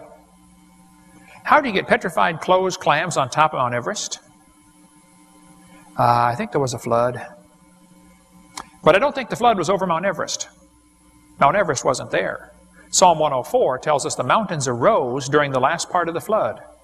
The mountain ranges formed during the end of the flood, probably as a result of the Earth's crust being cracked open and busted up into pieces, and pieces would lift up and flex back and forth. We cover all that on video number 6. Reptiles never stop growing. It's a simple fact. Most reptiles never stop growing. They grow all their life. People stop growing. When you're 16 or 18, you're going to quit growing, at least vertically. Some go horizontally thereafter, but reptiles never stop growing. What would happen to a reptile if you put him in the Garden of Eden and let him live to be 900 years old? You'd have a big lizard. A really big lizard. Dinosaurs were big lizards that lived with Adam and Eve before the flood came. You can get these Jackson chameleons right now at the pet store. What's he going to look like at about 15 tons? Probably some kind of triceratops. Dinosaur means terrible lizard, and dinosaurs lived with humans all through history. They just had a different name for them. We'll cover more on dinosaurs on video number 3. But dinosaur bones and human bones have been found together. Dinosaur bones were found in the same rock strata as these fossilized human hands. Dinosaur bones and mammal bones found together. Here's one of the Ica stones showing a human riding a dinosaur. Dr. Baugh has a couple of the stones in his museum. We have 8 in our museum now of these Ica stones. I think we have the largest collection in America of these Ica stones from Peru. Many of them show dinosaurs on there. Cover more on that on seminar part 3 about dinosaurs in the Bible. Dinosaur footprints and human footprints have been found together. In Glen Rose, Texas, I know there's controversy about this. I've been there 5 times. I've heard all the critics on it. And I've been there myself to check it out, okay? But go to Dallas, Texas, and go south 45 miles to Glen Rose, and you'll find the Paluxy River flows through this little town, and it's all full of limestone. The whole area is limestone, kind of like around here in Knoxville. Well, that river cuts through this limestone layers. In 1908, there was a flood. The river dropped 17 feet per mile, but this flood was incredible. It was, I think, 30 feet above flood stage or something. It was just an incredible flood in 1908. It ripped off the bottom of the river, tore off the layer of limestone. 2 foot of limestone was ripped up. Underneath was a new layer of limestone, and when the river dried up that next summer, they discovered there were hundreds of dinosaur footprints. dinosaur footprints. It's called Dinosaur Valley State Park. There's a book on the table right there if you want to read more about it. They chiseled out lots of the footprints and took them to museums to save them so they wouldn't get eroded by the river. Took out huge blocks in the 1930s and set them up under dinosaur skeletons. Footprints are big. Here's a little kid taking a bath in one. But sometimes in this area they find human footprints with the dinosaur footprints. Human tracks and dinosaur tracks together. We could spend all day talking about this. There's been thousands of reports on this thing made. Some believe it, some don't believe it. Here's a trail of human tracks and crossing a trail of dinosaur tracks. And the human footprints, some of them are pretty good size, and occasionally they're found inside the dinosaur footprint. Well, if you're running through the mud to escape the flood, that's the logical place to step. Right where somebody else already stepped. Just like walking through deep snow. And I think a lot of people get the wrong idea. They think Noah got in the ark, the rain started, and everybody died in the first 10 minutes. It probably took 6 months to kill everybody on this planet. They'd be running looking for high ground. The water kept coming up. See, the rain was 40 days, but the Bible says the water kept coming up for 150 days. Because most of the water is coming from inside the crust of the earth, up through the fountains of the deep. The flood, the rain did almost nothing for the flood. It was water from inside that caused the flood. It probably took 6 months to kill everybody. So they'd be running, when the tide goes down, they'd run to higher ground. And pretty soon they'd be fighting for this higher ground, which is becoming more and more scarce. But the footprints are pretty good size. We sell castings of this one. If you want to get one, it's in our website, Dr. Dino. You can see the size 24 human footprint. I had a kid try to fill it up one time, couldn't quite do it. Had a size 18. They chiseled out rock ledges and found more footprints underneath the undisturbed limestone. One of the footprints was sawn across the toes. They looked at it end grain, and you can see where it squeezed down and distorted the lamination lines. I know there's arguments about it. I've read, I think, everything on the topic. Sure read a lot, but I'm very convinced they're legitimate. The footprints have a 6 to 7 foot stride. This would take a big man to be stepping 6 or 7 feet every time. A friend of mine was down there when they were digging out the footprints. He wrote me this letter. He's now an assistant pastor at a Southern Baptist church in Arizona. He said, Dr. Hovind, I grew up in Glen Rose. I was on an excavation with Dr. Carl Ball. We followed the footprints of a man beside a dinosaur's footprints. It was as if the man were walking with the dinosaur.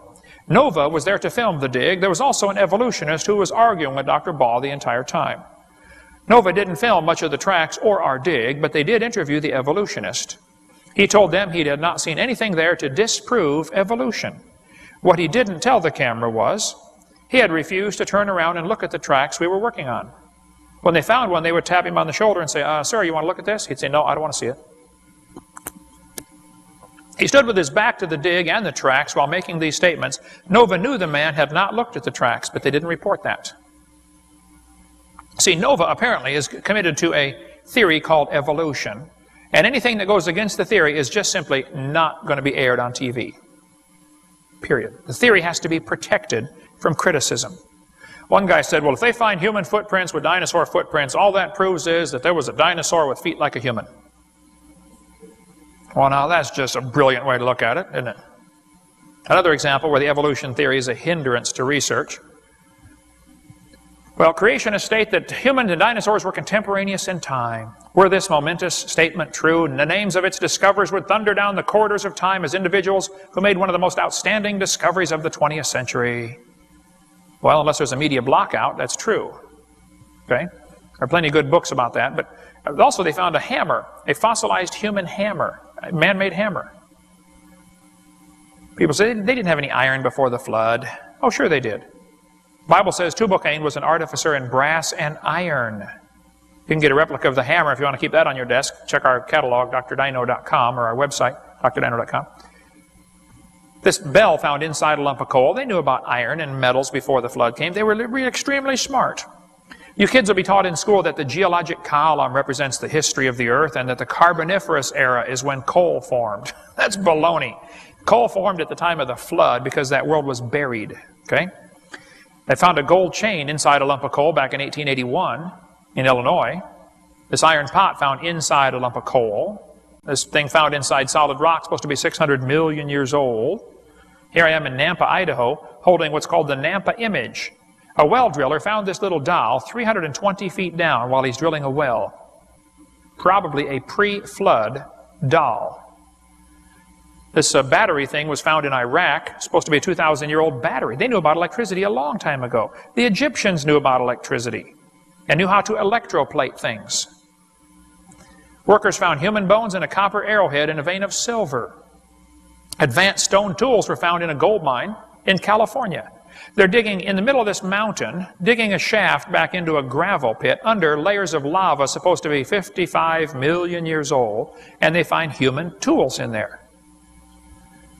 Professor Holmes of the Smithsonian was one of the most vocal critics of the California finds. He said, "Perhaps if Professor Whitney had fully appreciated the story of human evolution as it is understood today, he would have hesitated to announce the conclusions, notwithstanding the imposing array of testimony."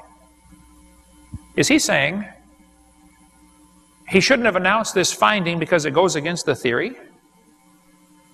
Is that what he's saying? That's exactly what he's saying. And folks, I'm telling you, there are people that are so dedicated to that stupid evolution theory that they will block out from their mind and from print, if they can, anything that goes against it. They defend the theory with religious fervor. Smithsonian is very responsible for doing a lot of this stuff, of hiding evidence against evolution. In 1950s, Thomas Lee from the National Museum of Canada found advanced stone tools in a gravel deposit. The problem was, the gravel deposit had been dated at 65 to 125,000 years old, which is way too old for humans to be in Canada. So, the director of the museum was fired for refusing to fire the discoverer. Tons of artifacts disappeared into storage bins. The discovery had to be killed. It would have forced the rewriting of almost every book in the business. We can't have you find something that goes against our theory because all of the books we've printed talk about how wonderful the theory is, and now you're going to make us rewrite all these books, so you're fired. This coin was found by a well driller in Illinois, over 100 feet below the surface. Never was analyzed. The flood buried that world. God not only told him what to do and how to live before the flood, he also told him what to eat. He gave him a perfect diet. God said, I want you to eat the herbs, kids, eat your vegetables, the fruit, and the seeds. Genesis 1:29. We don't do that much. We eat the hamburger, French fries, and Coke. God said eat the fruit, vegetables, and seeds. When you eat the fruit, you should eat the seed. When you eat a peach, eat the seed. You say, that thing's hard. Well, crack it open with a hammer. The seed is inside the hull, okay? And by the way, there's a good book. A lady saw my seminar, got all excited, went on a Garden of Eden diet, and totally revolutionized her health, and wrote a good book on that, Following the Eden Diet, if you want to get that. Your Right to be Beautiful. But you should eat the seed. Now, be sure to get organically grown seeds, not the ones raised on steroids and pesticides. But the seeds contain a bitter substance called cyanide that'll give you a pucker that'll last about an hour and a half. Some of you old-timers are looking at me like, pucker, what is that for? Man, I used to know. My dad says, you know you're getting old when you get all the way across the room to give your wife a kiss, and then you forgot why you came. Yep, you're getting old, Dad. But these seeds contain a vitamin called vitamin B17, which is half cyanide. They say, oh, that's poison. Oh, it's not either. Hydrogen's explosive. Ask the folks on the Hindenburg, they found out. And oxygen supports combustion. Now, who in their right mind would spray hydrogen and oxygen on a fire to try to put it out? Every fireman on the planet. What do you get if you mix hydrogen and oxygen? Water. Okay? Sodium is poisonous. Chlorine is poisonous. You mix them together, you get salt, which is perfectly wonderful. So the cyanide found in the seeds is mixed with benzaldehyde. Both are poison, but together they're harmless, until they bump into a cancer cell. There's a book about this topic called World Without Cancer. Plenty of websites about that topic. If you want to read more, there's a bunch of stuff there on the screen and on my website, drdino.com. There's a tribe of folks in northern Pakistan called the Hunza. The Hunza people never get cancer. When the tribe was first discovered, their average age was 160. This is one of the valleys up there in the Himalaya mountains. This led to the legend of Shangri-La. How many have ever heard of the Valley of Shangri-La, the valley where you live forever? Well, they didn't live forever, but they lived an awfully long time. The Hunza people's favorite food to eat is apricot seeds. Now, today they typically live to be about 90. They've had a lot of contact with the outside world. But apricot seeds are kind of interesting. They take the apricot seeds and squeeze them and get oil out of them. They put the oil on their skin, and the women don't wrinkle. They're really good looking at 70 and 80. Hovind says eat these apricot seeds like we eat peanuts. They just love them, and they never get cancer. You know, people that take nutritional therapy to cure cancer have a much better survival rate. Now, they don't all still survive, I understand, okay, but it's about 10 times the opportunity to live than it is from taking the conventional therapies. There's plenty of good books on this topic. Jason Vale teaches you should eat apricot seeds to cure cancer, and he said cancer cannot survive in a body of a person that consumes apricot seeds. Jason Vale simply recommended that people eat apricot seeds, and they arrested him and put him in jail. He's still in jail now for telling people to eat apricot seeds. Because the FDA wants people to take drugs to get well, not seeds to get well, because they can't regulate seeds. They can't make money off of it. It all goes back to money. You know, follow the yellow brick road, the money trail. For years, sailors died of a horrible disease called scurvy. The British Navy lost 1 million sailors to scurvy. Does anybody know how they cured scurvy? Vitamin C. They didn't even know about vitamin C. They just knew if you eat limes, you don't get it. They called them the limeys, didn't they? Take limes on board. Many diseases that we get today are caused by a deficiency of a vitamin. It's not what you're eating that's killing you. It's what you're not eating that's killing you. If you don't get enough vitamin B, you get beriberi, pellagra, rickets. All those are vitamin deficiency diseases.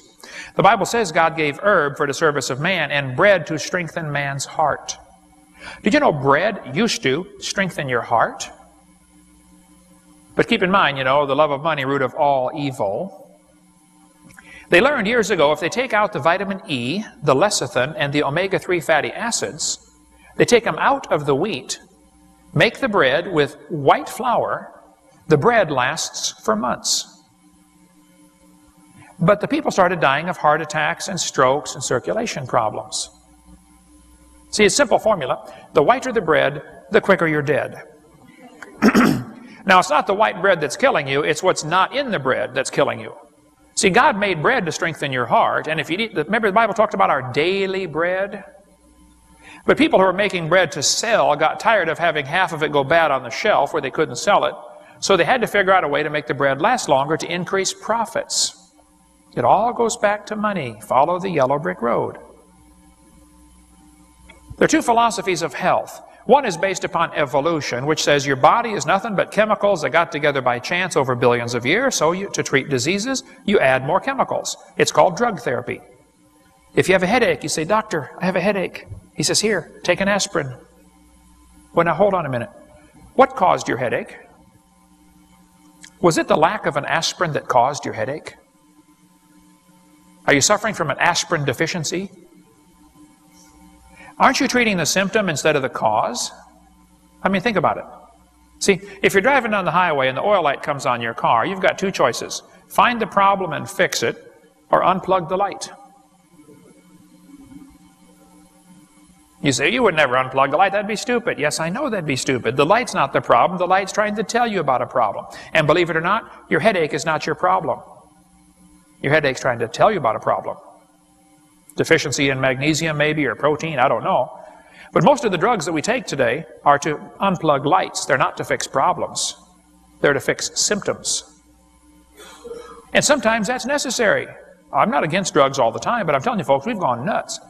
Drug companies don't make money when you're well, and the love of money is the root of all evil. Most diseases are deficiency diseases. You're low in a vitamin or a mineral or an oil.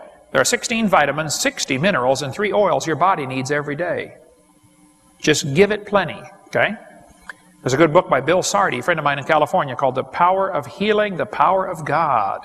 We're out of it on the table, but you can order that if you want to study more on health. Or get his other book, The Bible Prescription for Health and Longevity, by Bill Sardi. And before you get excited about them putting fluoride in your water, you might want to read about the truth behind fluoride that they add to our water systems and how dangerous that is. Back in 1845, a doctor in Vienna, Austria, was horrified because 30% of the women giving birth in the hospital died. 30%. So this doctor noted that the doctors would examine the bodies of the women who died and then, without washing their hands, go examine the next expectant mother. They didn't know about microscopic organisms back then. But Dr. Semmelweis insisted that doctors in his hospital wash their hands after examining a dead body. The death rate dropped to 2%. Anybody know what happened to Dr. Semmelweis because of his great discovery? He was fired. 3 hospitals in a row fired him. Finally, he ended up in a mental institution where a patient murdered him. Just for insisting you wash your hands. 3,000 years earlier, in the book of Leviticus, God had told Moses, tell the people, when you touch a dead body, you are unclean, and wash your hands and your body before you touch anybody else. God said that 3,000 years before science figured it out. The other philosophy of medicine is based upon creation, which says your body's designed by God, and He gave us the food to meet our needs, vitamins, minerals, etc. It's called nutrition therapy. We have much more on that on our video series called The Bible and Health, if you want to get a whole lot more on that topic. See, the average number of people that die every year from taking herbs is 0. Every year, about 3 people die from taking vitamins. Every year, about 320 people die from taking over-the-counter drugs. About 9,000 people die from foodborne illnesses. And every year, 90 to 110,000 people die from taking correctly prescribed drugs. This is not counting the incorrectly prescribed. This is those that they told you to take, and you took it and you died. Twice as many as died in the Vietnam War in 10 years die every year from taking correctly prescribed drugs. There are also 2 philosophies of government. We get into more of this on video 5, but one's based on evolution, which says laws come from man's opinion, the rights are granted by the government, and the government should be the all-powerful provider with welfare and everything else. It's called a democracy. Democracies are dangerous forms of government. They always become dictatorships. And they also always talk about this, universal health care. Well, 70 to 80% of all health care costs in America are from self-induced problems. If you want to take drugs and drink alcohol and smoke, that's your business. But if you want me to pay for it when you get sick, that's my business. If we're going to have universal health care, why don't we have universal auto care? I mean, if you run your car into a tree, the government buys you a new car. You back into somebody in the parking lot and scratch it, hey, that's okay, the government will fix it. You blow up your engine because you forgot to change oil, that's okay, the government will fix it.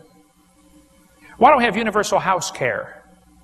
See, if you've ever owned a house and rented it out to somebody else, you will understand. How many know what I'm talking about? Renters just don't look at it the same way owners do they? And when it's your responsibility to take care of your health, you'll take care of it. And when you bought the car, you won't back it into a tree and laugh about it. You'll cry when you hit the tree. The other philosophy of government is based on creation, which says laws come from the Creator, rights are unalienable, and the government should be limited. It's called a republic. More on that on video number 5. We could talk about that for 2 hours. Genesis 1:30, and we'll quit here. God said, to every beast of the earth, to every fowl of the air, and everything that creepeth upon the earth, when there is life, I've given green herb. You mean everything that lived on earth ate plants before the flood came? That's exactly right. You say, Brother Hovind, look at those teeth. Now that's a meat eater. No, that's a panda bear. You know, sharp teeth do not indicate meat eating. There's a deer in China. It's called the water deer. You can look it up on the internet. Water deer. Has teeth like a saber-toothed tiger.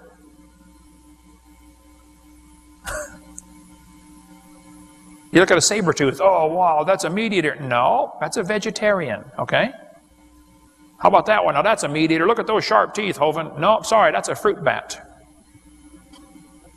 How about that one? That's a meat eater. No, that's a vegetarian monkey. There's a lion that refused to eat meat all of its life. Lived to be 11 years old. It was used in movies as an actor. Finally got killed in an accident on the movie set. Refused to eat meat of any kind. After the flood's over, Genesis 9, God blessed Noah and the boys and said, go have a bunch of kids. And boy, they did too. Here we are. He said, and the fear of you and the dread of you shall be upon every beast of the earth. You know, the first change after the flood, animals became afraid of man. They weren't afraid before. Now they became afraid of man. Second change after the flood. God said, Noah, every moving thing that liveth shall be meat for you. Now you can eat meat. And because of that, there's a lot of suffering in the world. Animals suffer so we can eat. And it's perfectly fine to eat meat. But God made a perfect world and man destroyed it. Man brought death and sin into this world. Paul said, for I reckon, that proves he's a southerner, that the sufferings of this present time, is there suffering in the world today? Lots of it. The whole world's filled with groaning and travailing and pain. Charlie Darwin said, I'm bewildered. I had no intention to write atheistically. But there seems to be so much misery in the world. Charlie couldn't understand why God made a world with suffering. Charlie, God didn't make a world with suffering. But Charlie Darwin thought, from the war of famine and nature and death, war of nature was from famine and death, the most exalted object we're capable of conceiving. Wait a minute. Charlie, are you saying that war and famine and death is what exalts us to a higher level? That's exactly what he says, and that's exactly what evolution teaches today. Nothing's changed. Death is the hero of the plot for the evolutionist. The Bible says God made a perfect world. Man wrecked it. By one man, sin came into the world, and death by sin. It was Adam's fault. You can't blame a wrecked car on the manufacturer. Send a picture to the manufacturer of a wreck and say, hey, why did you build a car like this? It didn't look like this when it left the factory. Today, folks, we are living in a junkyard. Now, I like living on planet Earth, and Knoxville's a beautiful place, but I'm telling you, folks, this is nothing compared to what Adam and Eve saw. This is a junkyard. But God's going to fix it back. Someday the wolf shall dwell with the lamb, the leopard shall lie down with the kid and the calf and the young lion and a fatling together, and a little child shall lead them. A little child's going to lead a leopard or a lion? Hey, Mommy, look at the big kitty I found. Can I keep the kitty, Mommy? Sure, honey, put the big kitty in the backyard and give her some grass. He said, Hovind, lions don't eat grass. Oh, they will one day. The lion shall eat straw like the ox. A guy in Canada sent me a video clip of bears in his yard eating grass for 2 hours straight. Just nothing but grass. The Bible says the child shall die 100 years old. They're going to rule and reign with Christ for 1,000 years. Now, there's not enough scripture to be real dogmatic, but it appears that there's going to be a 1,000-year span coming after the end of this age, when if you're saved, you're going to get to live here for 1,000 years. With everything fixed back, Garden of Eden conditions. Kids, you're going to get to have your own pet dinosaurs. That's going to be cool. Then he's going to make new heavens and a new earth. Isaiah 65, 2 Peter 3. New heavens, new earth. Revelation 21, new heaven, new earth. You can't even imagine what that's going to be like. I sure can't. The Bible says, eye hath not seen, nor ear heard, neither have entered into the heart of man the things which God hath prepared for them that love Him. God has things planned for His kids that you can't even think about. I'm going to give you one to try to think about, and then we'll quit, go get some lunch. This is the electromagnetic spectrum. I taught physics. I got to get this in here somewhere. This contains all the different wavelengths, radio waves, microwaves, including a little bitty slice called light. The color spectrum, red, orange, yellow, green, blue, indigo, violet. Your eyeball is able to see those colors, but that's only a small piece of a huge spectrum. Suppose God gives us new eyes when we get to heaven, and we're able to see the entire spectrum. That means there'll be brand new colors. Not new shades of these colors. I'm talking brand new colors. That's why heaven has to be so large. It's for the women's closets. My wife's going to say, honey, does this go with this? I'll say, dear, I couldn't figure it out back on earth. She has to number my ties to go with my suits because I don't know what goes with what. Secondly, I don't care. I just want to get dressed. Would you lay it out, please? Anybody else feel that way about it? Say, I don't know what goes with what. Just put it together for me. Amen. There you go. Your mom or your wife says, that doesn't match. Well, how am I supposed to know? You know, where's the rule book on that, huh? Hey, suppose we get to heaven and God gives us new eyes that can see the whole spectrum, and we'll be able to see the sounds coming off the musical instruments. Right now we can only hear them. What if you could see them? Or smell them? C major diminished. Play it again. What if we get new ears that can hear the whole spectrum? What if you could hear the colors? Or smell them? Or taste them? Blue. Wow. We've only got 5 senses, folks. Maybe there are more. But if God just took these 5 and expanded them to the max, we would spend forever walking around heaven going, wow. Have you smelled that? Lick that. Wow. My first computer was an IBM XT8088, 4.77 megahertz. When you told it to load a program, you might as well go get lunch and open the mail and take a nap, because it's going to be a while. How many had one of those old-time computers? We've upgraded. My computer sitting here now is a Pentium 4, 3.4 gigahertz with hyperthreading, 60 gig hard drive, 2 gig of RAM. The same programs run, but they're much faster. And they're in color. That's called a systems upgrade. Did you know if you like living in your body with the sights and sounds and tastes of this world, wait till you get to heaven. You're headed for a systems upgrade that's going to blow your mind. The only question is, are you going? Paul said, I knew a man in Christ 14 years ago who was caught up to the third heaven. I think he's talking about himself. I think he actually died and was caught up to the third heaven. And he heard things that were unspeakable. You can't even explain it.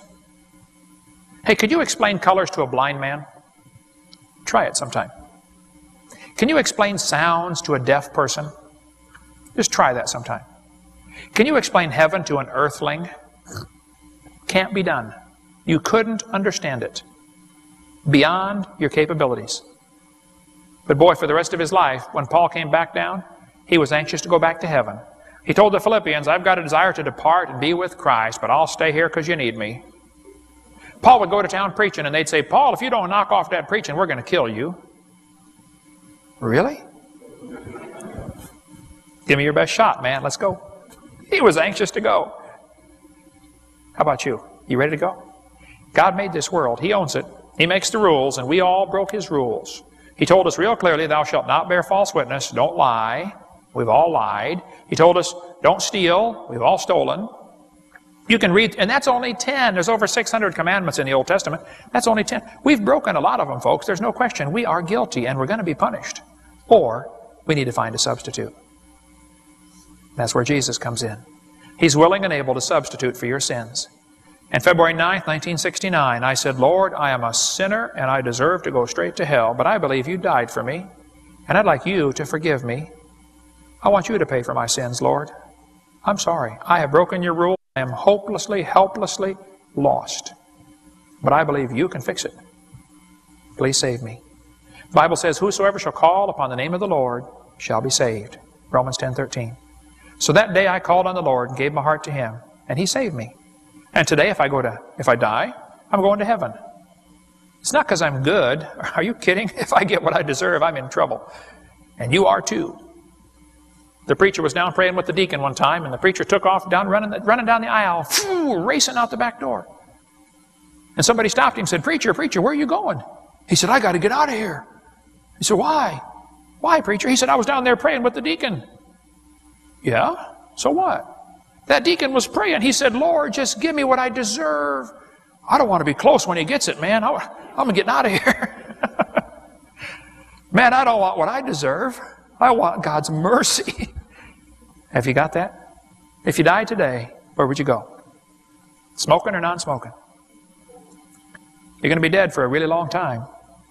You better think about that one. Now, if you're saved, what on earth are you doing for heaven's sake? What are you doing for the Lord? Kids, you can go to sleep. You won't understand this, but parents, you'll understand this. Mom can wash the clothes, dry them, fold them, and set them by the bedroom door. The kid comes in and doesn't even see them. How many know what I'm talking about? It's like, didn't you see those clothes?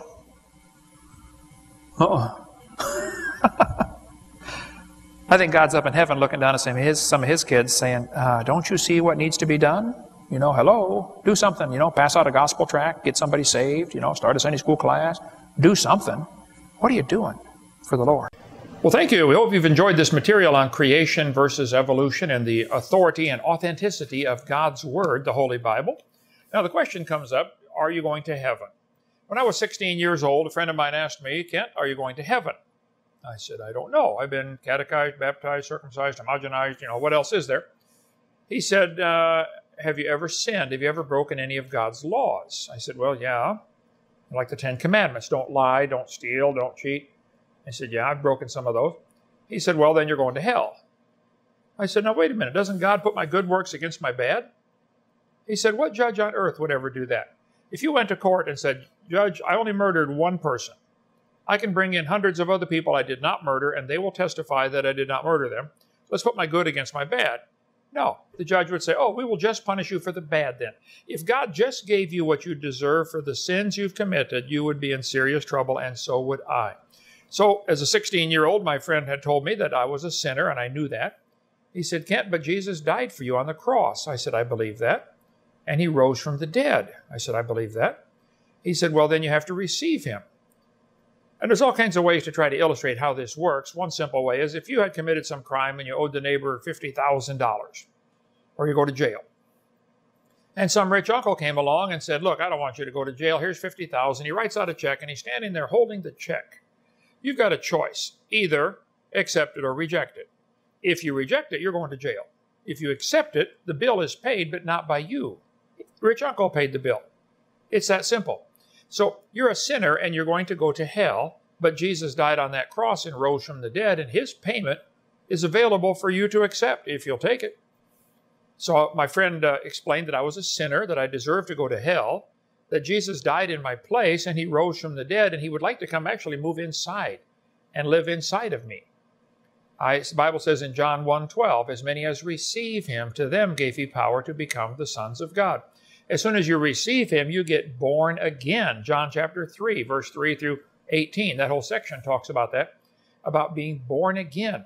So February 9th, 1969, I bowed my head. My friend said, I'll pray first and you repeat after me. I said, I'd like to do that. So he prayed a simple prayer and I repeated it. There's no magic words to go to heaven, but I wanted to ask God to forgive me and save me. And I'll do the same with you if you're interested. I'll pray what I prayed 50 years ago now, and you can ask the Lord to save you. Now, let me warn you, when Jesus comes inside and lives inside of you, he may want to change a few things. He had a whole big long list on me. I won't tell you what was on the list, but he began working on me 50 years ago, and he might want to work on you too.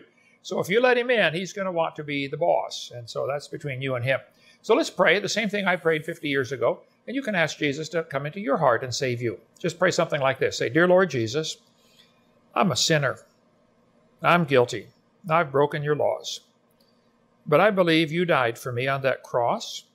I believe you rose from the dead. And I'd like to ask you to forgive me and save me and come into my heart right now. Amen. Now, the Bible says, whosoever shall call upon the name of the Lord shall be saved. You can read Romans chapter 10 in your Bible, verses 9 through 13 talks about that. In Acts chapter 16, the jailer came in verse number 30 and said, what must I do to be saved? In verse 31, Paul said, believe on the Lord Jesus Christ, and thou shalt be saved. The way you get saved, to get your sins forgiven, is by receiving the payment that Jesus did for you. It is that simple. See, you have a gift of physical life that you got from your parents, and so do I. You had nothing to do with it. You got a free gift of life. They did all the work and paid all the bills and went through all the pain, and you got a free gift out of the deal. Well, Jesus did everything so you can be born again and have eternal life. You have to be born again. John chapter 3 talks about that. So receiving Jesus is how you get born again. If you prayed that prayer, you just did that. So you should write this date down in your Bible someplace and say, this is the date that I received Jesus as my Savior. Now you're a brand new baby Christian. So things are going to be very different now. It works like this. If your kid and the neighbor kid are out, or let's say my son and your son are out playing baseball in my front yard, and I go out there and say, boys, don't play out here. You're going to break the window on the car. Go in the backyard. And sure enough, they don't listen. And sure enough, they break the window. What happens next depends entirely on which kid broke the window. If my kid broke the window, it's not going to be a legal matter. It's a family matter. We're going to go in the house and settle this in the family. I'm going to take it out of your allowance, or, it's going to be a family, in the family punishment. But if your kid breaks my window, I'm going to say, look, I need $300, and if we can't get some kind of satisfaction, it might become a legal matter.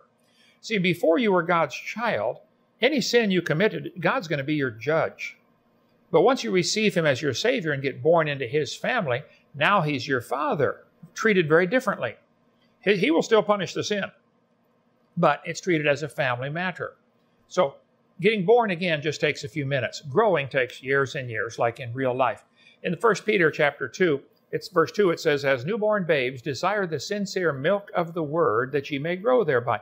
Babies can take nothing but milk and turn it into fingernails and skin and hair and teeth and make everything out of milk.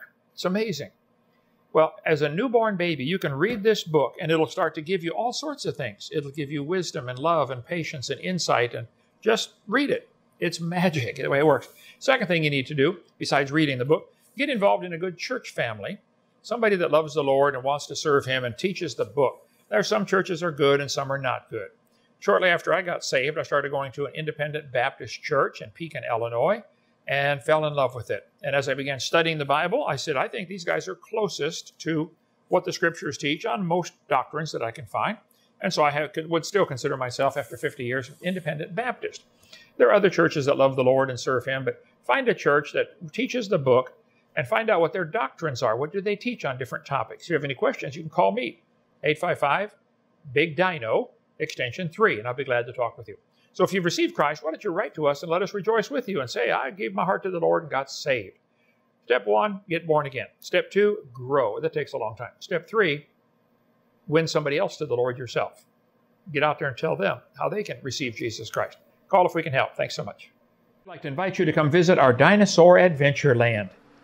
Someone gave us property in Lenox, Alabama. It's an old gravel pit with 10 lakes on the property, four-wheelers, sand dunes. It is a blast here.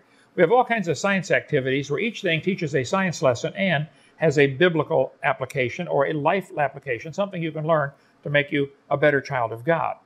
Kids have a blast down here, all free. People support this with the 777 Club for $1 a day. You can see all about that on drdino.com. If you're ever driving down Interstate 65 in Lower Alabama, we're just a few miles off of the north side of I-65. You can Google us at Dinosaur Adventureland. Come visit us. Our website, drdino.com. Come down. If you come now, bring a hammer. We'll put you to work. There's always work to do. We have cabins. We have motorhome hookups. I think a total of 12 people come and go around here. So come on down. It's all free. We'd love to have you come visit.